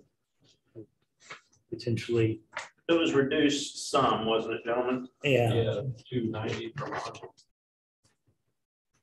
And it was reduced last year. I just like to see us try to make up that 9% difference there a little bit more accurately. And we can do that, commissioners, just so you know, this isn't monies we give RCP to do with that they want. We still administer that. And so just so you know, we can reduce it, but if costs come in more and we have to pay for it, we're gonna have to come up with the money somewhere. And that then comes out of the general fund. So I understand your point, but the whole point is with all the departments, budget as accurately as possible and still be able to, address the needs that are there. So. In the meantime, I think it's still a good conversation to have there. We basically have three motions we need to make here, correct? Something on the extension budget, and the two R&Rs, is that correct? You've already got changes on the one R&R on the general. Okay. So we'll have them on Monday. Monday We'll will do be the that drop one on dead Monday. deadline on that. If you want to do, because we don't have an accurate total right now without adding a 77,081. I'm taking off the Taking off 25. Okay. Right. It's only like $18,000. It'll make a small adjustment though.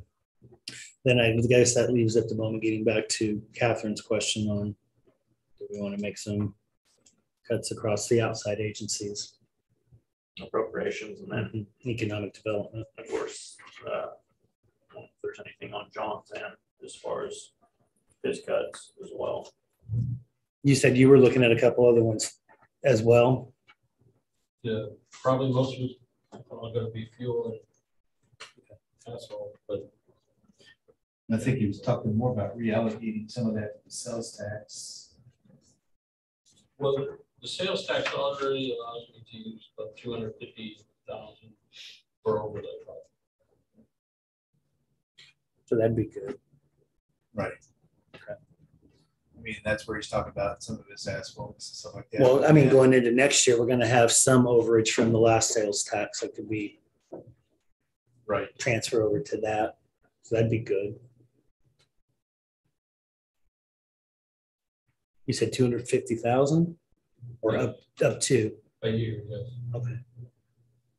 I think the newer sales tax was worded the same way. Yeah, but it's considered the same type of project. Was that a 250,000 reduction? Out of his? No, it wasn't that much of a reduction. I didn't think so. Okay. It was at least that much of his fuel though. So I could reallocate into his fuel from asphalt. Gotcha. Okay. I mean, those are just line item pieces.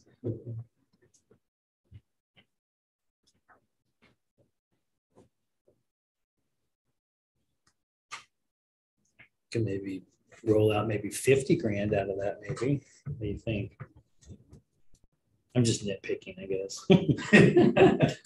Where was it up for? Well, he's reallocating some monies that he can use for sales tax for overlay, but wants to reallocate them for fuel budget and a few other things, which, given the uncertainty, makes sense. Well, I mean, if that dollar amount that you want, but to get me down to that 10%, I'll figure out which line items to take it out. Yeah. Okay. I mean, I think the important thing is you have a bottom line budget number for my 3 C's that I'll work with, and I'll make do. I don't know if you need to worry, unless you want to worry about what line items of my budget it comes from. It looks like here you're under 10% already, right? Yeah, he's at 9.96. I mean, because it's pretty hard within $100 to Yeah, make it an yeah. exact 10%. Yeah, I'm not worried about that.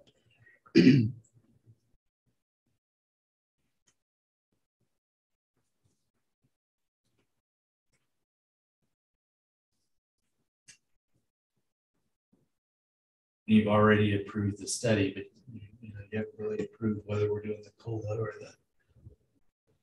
No. So Well, I I'm mean, assuming you're doing the study. They really here. did. They made a motion to adopt the salary study, so that decision's been made. So we're okay, we're good there. Yeah. Good. You know, that I think we're covered on the personnel side for this year. Yeah. good. What other cuts we're gonna make? I guess, unless you wanted to take large chunks or something out of CIP, I mean, that's really, I feel like they're not, yeah, yes. we We did. already took some of that, Yeah. took out. So that's really the. Only thing I'd caution you on is what you're seeing last Mhm. car purchase for a vehicle and everything else that David and Russell and John see. I mean, those are the ones that take up the bulk of our CIP. And I'm not picking on them. It's just year in and year out, they have the most expensive items on there. And those items are not getting any No, less I know. expensive. That's, Yeah. I'm trying to be And mindful of that. I'm gonna need to come forward with one as soon as we have a CIP session. The ambulance we talked about early this year, because they're 2 years out. So, and the one we received this year was meant to replace something, and it's not, it's adding to, so.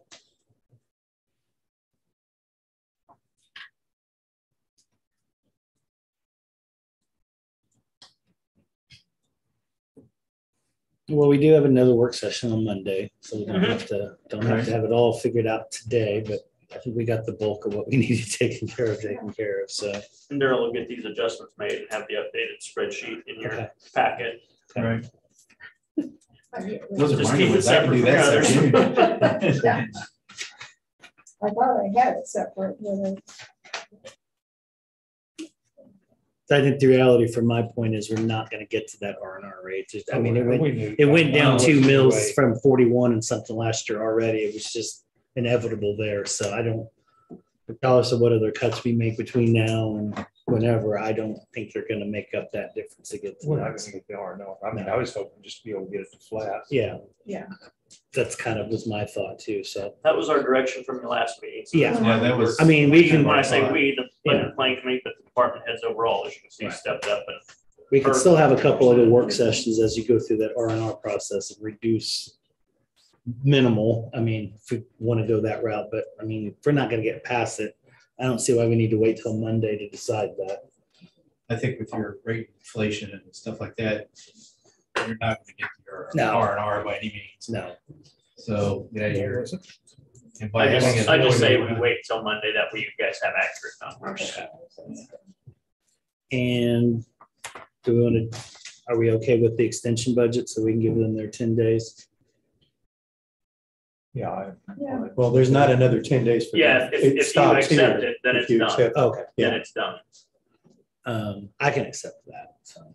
Yeah, they made the adjustments we asked for, I think we did. Make a motion to do so. I'll make a motion that we go ahead and accept the 2023 Riley County Extension budget as listed.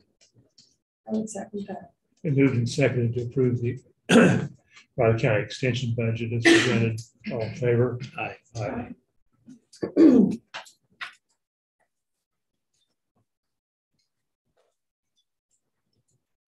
Okay, anything else on the budget itself then?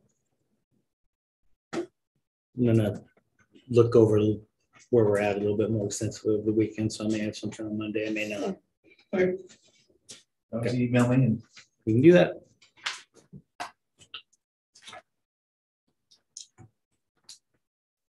make adjustments. If you do turn that extension down. I will.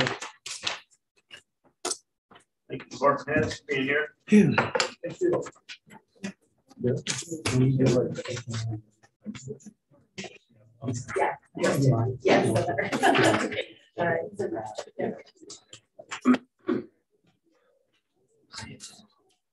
I know, but it never hurts. Yeah, because paper trails are magic. Do you have a few minutes? We'll need to. I've got a new lunch across the way, but You print that out and have next Sunday. Yes. But that's, you can maybe say that. You can tell. Right. Yes, there's space on there for that to sign. Right. Yeah. That extension, but. What about it? Oh, there's a sign-off sheet for the commissioners. they have to do that today. We can do it Monday. Monday's fine. Yeah, Daryl, just get on the business meeting on Monday. That sign already off. Okay, The extension? the extension. Yeah, they don't get assigned. On the business meeting. Yeah. Thank you. You can sure send them an email to tell them what they do, refer to as a revised budget. They'll be pretty tied up with the fair next week. Yeah, they will. We're probably moving out there. Yeah, usually they we do. started Yeah. yesterday. Usually a week ahead of time they move Please, out. yeah. Please. I guess the last thing we need to do then is make a motion that we adjourn the, what day are we on? July 14th, 2022 meeting of the Riley County Commission. I would second that. And moving second to adjourn.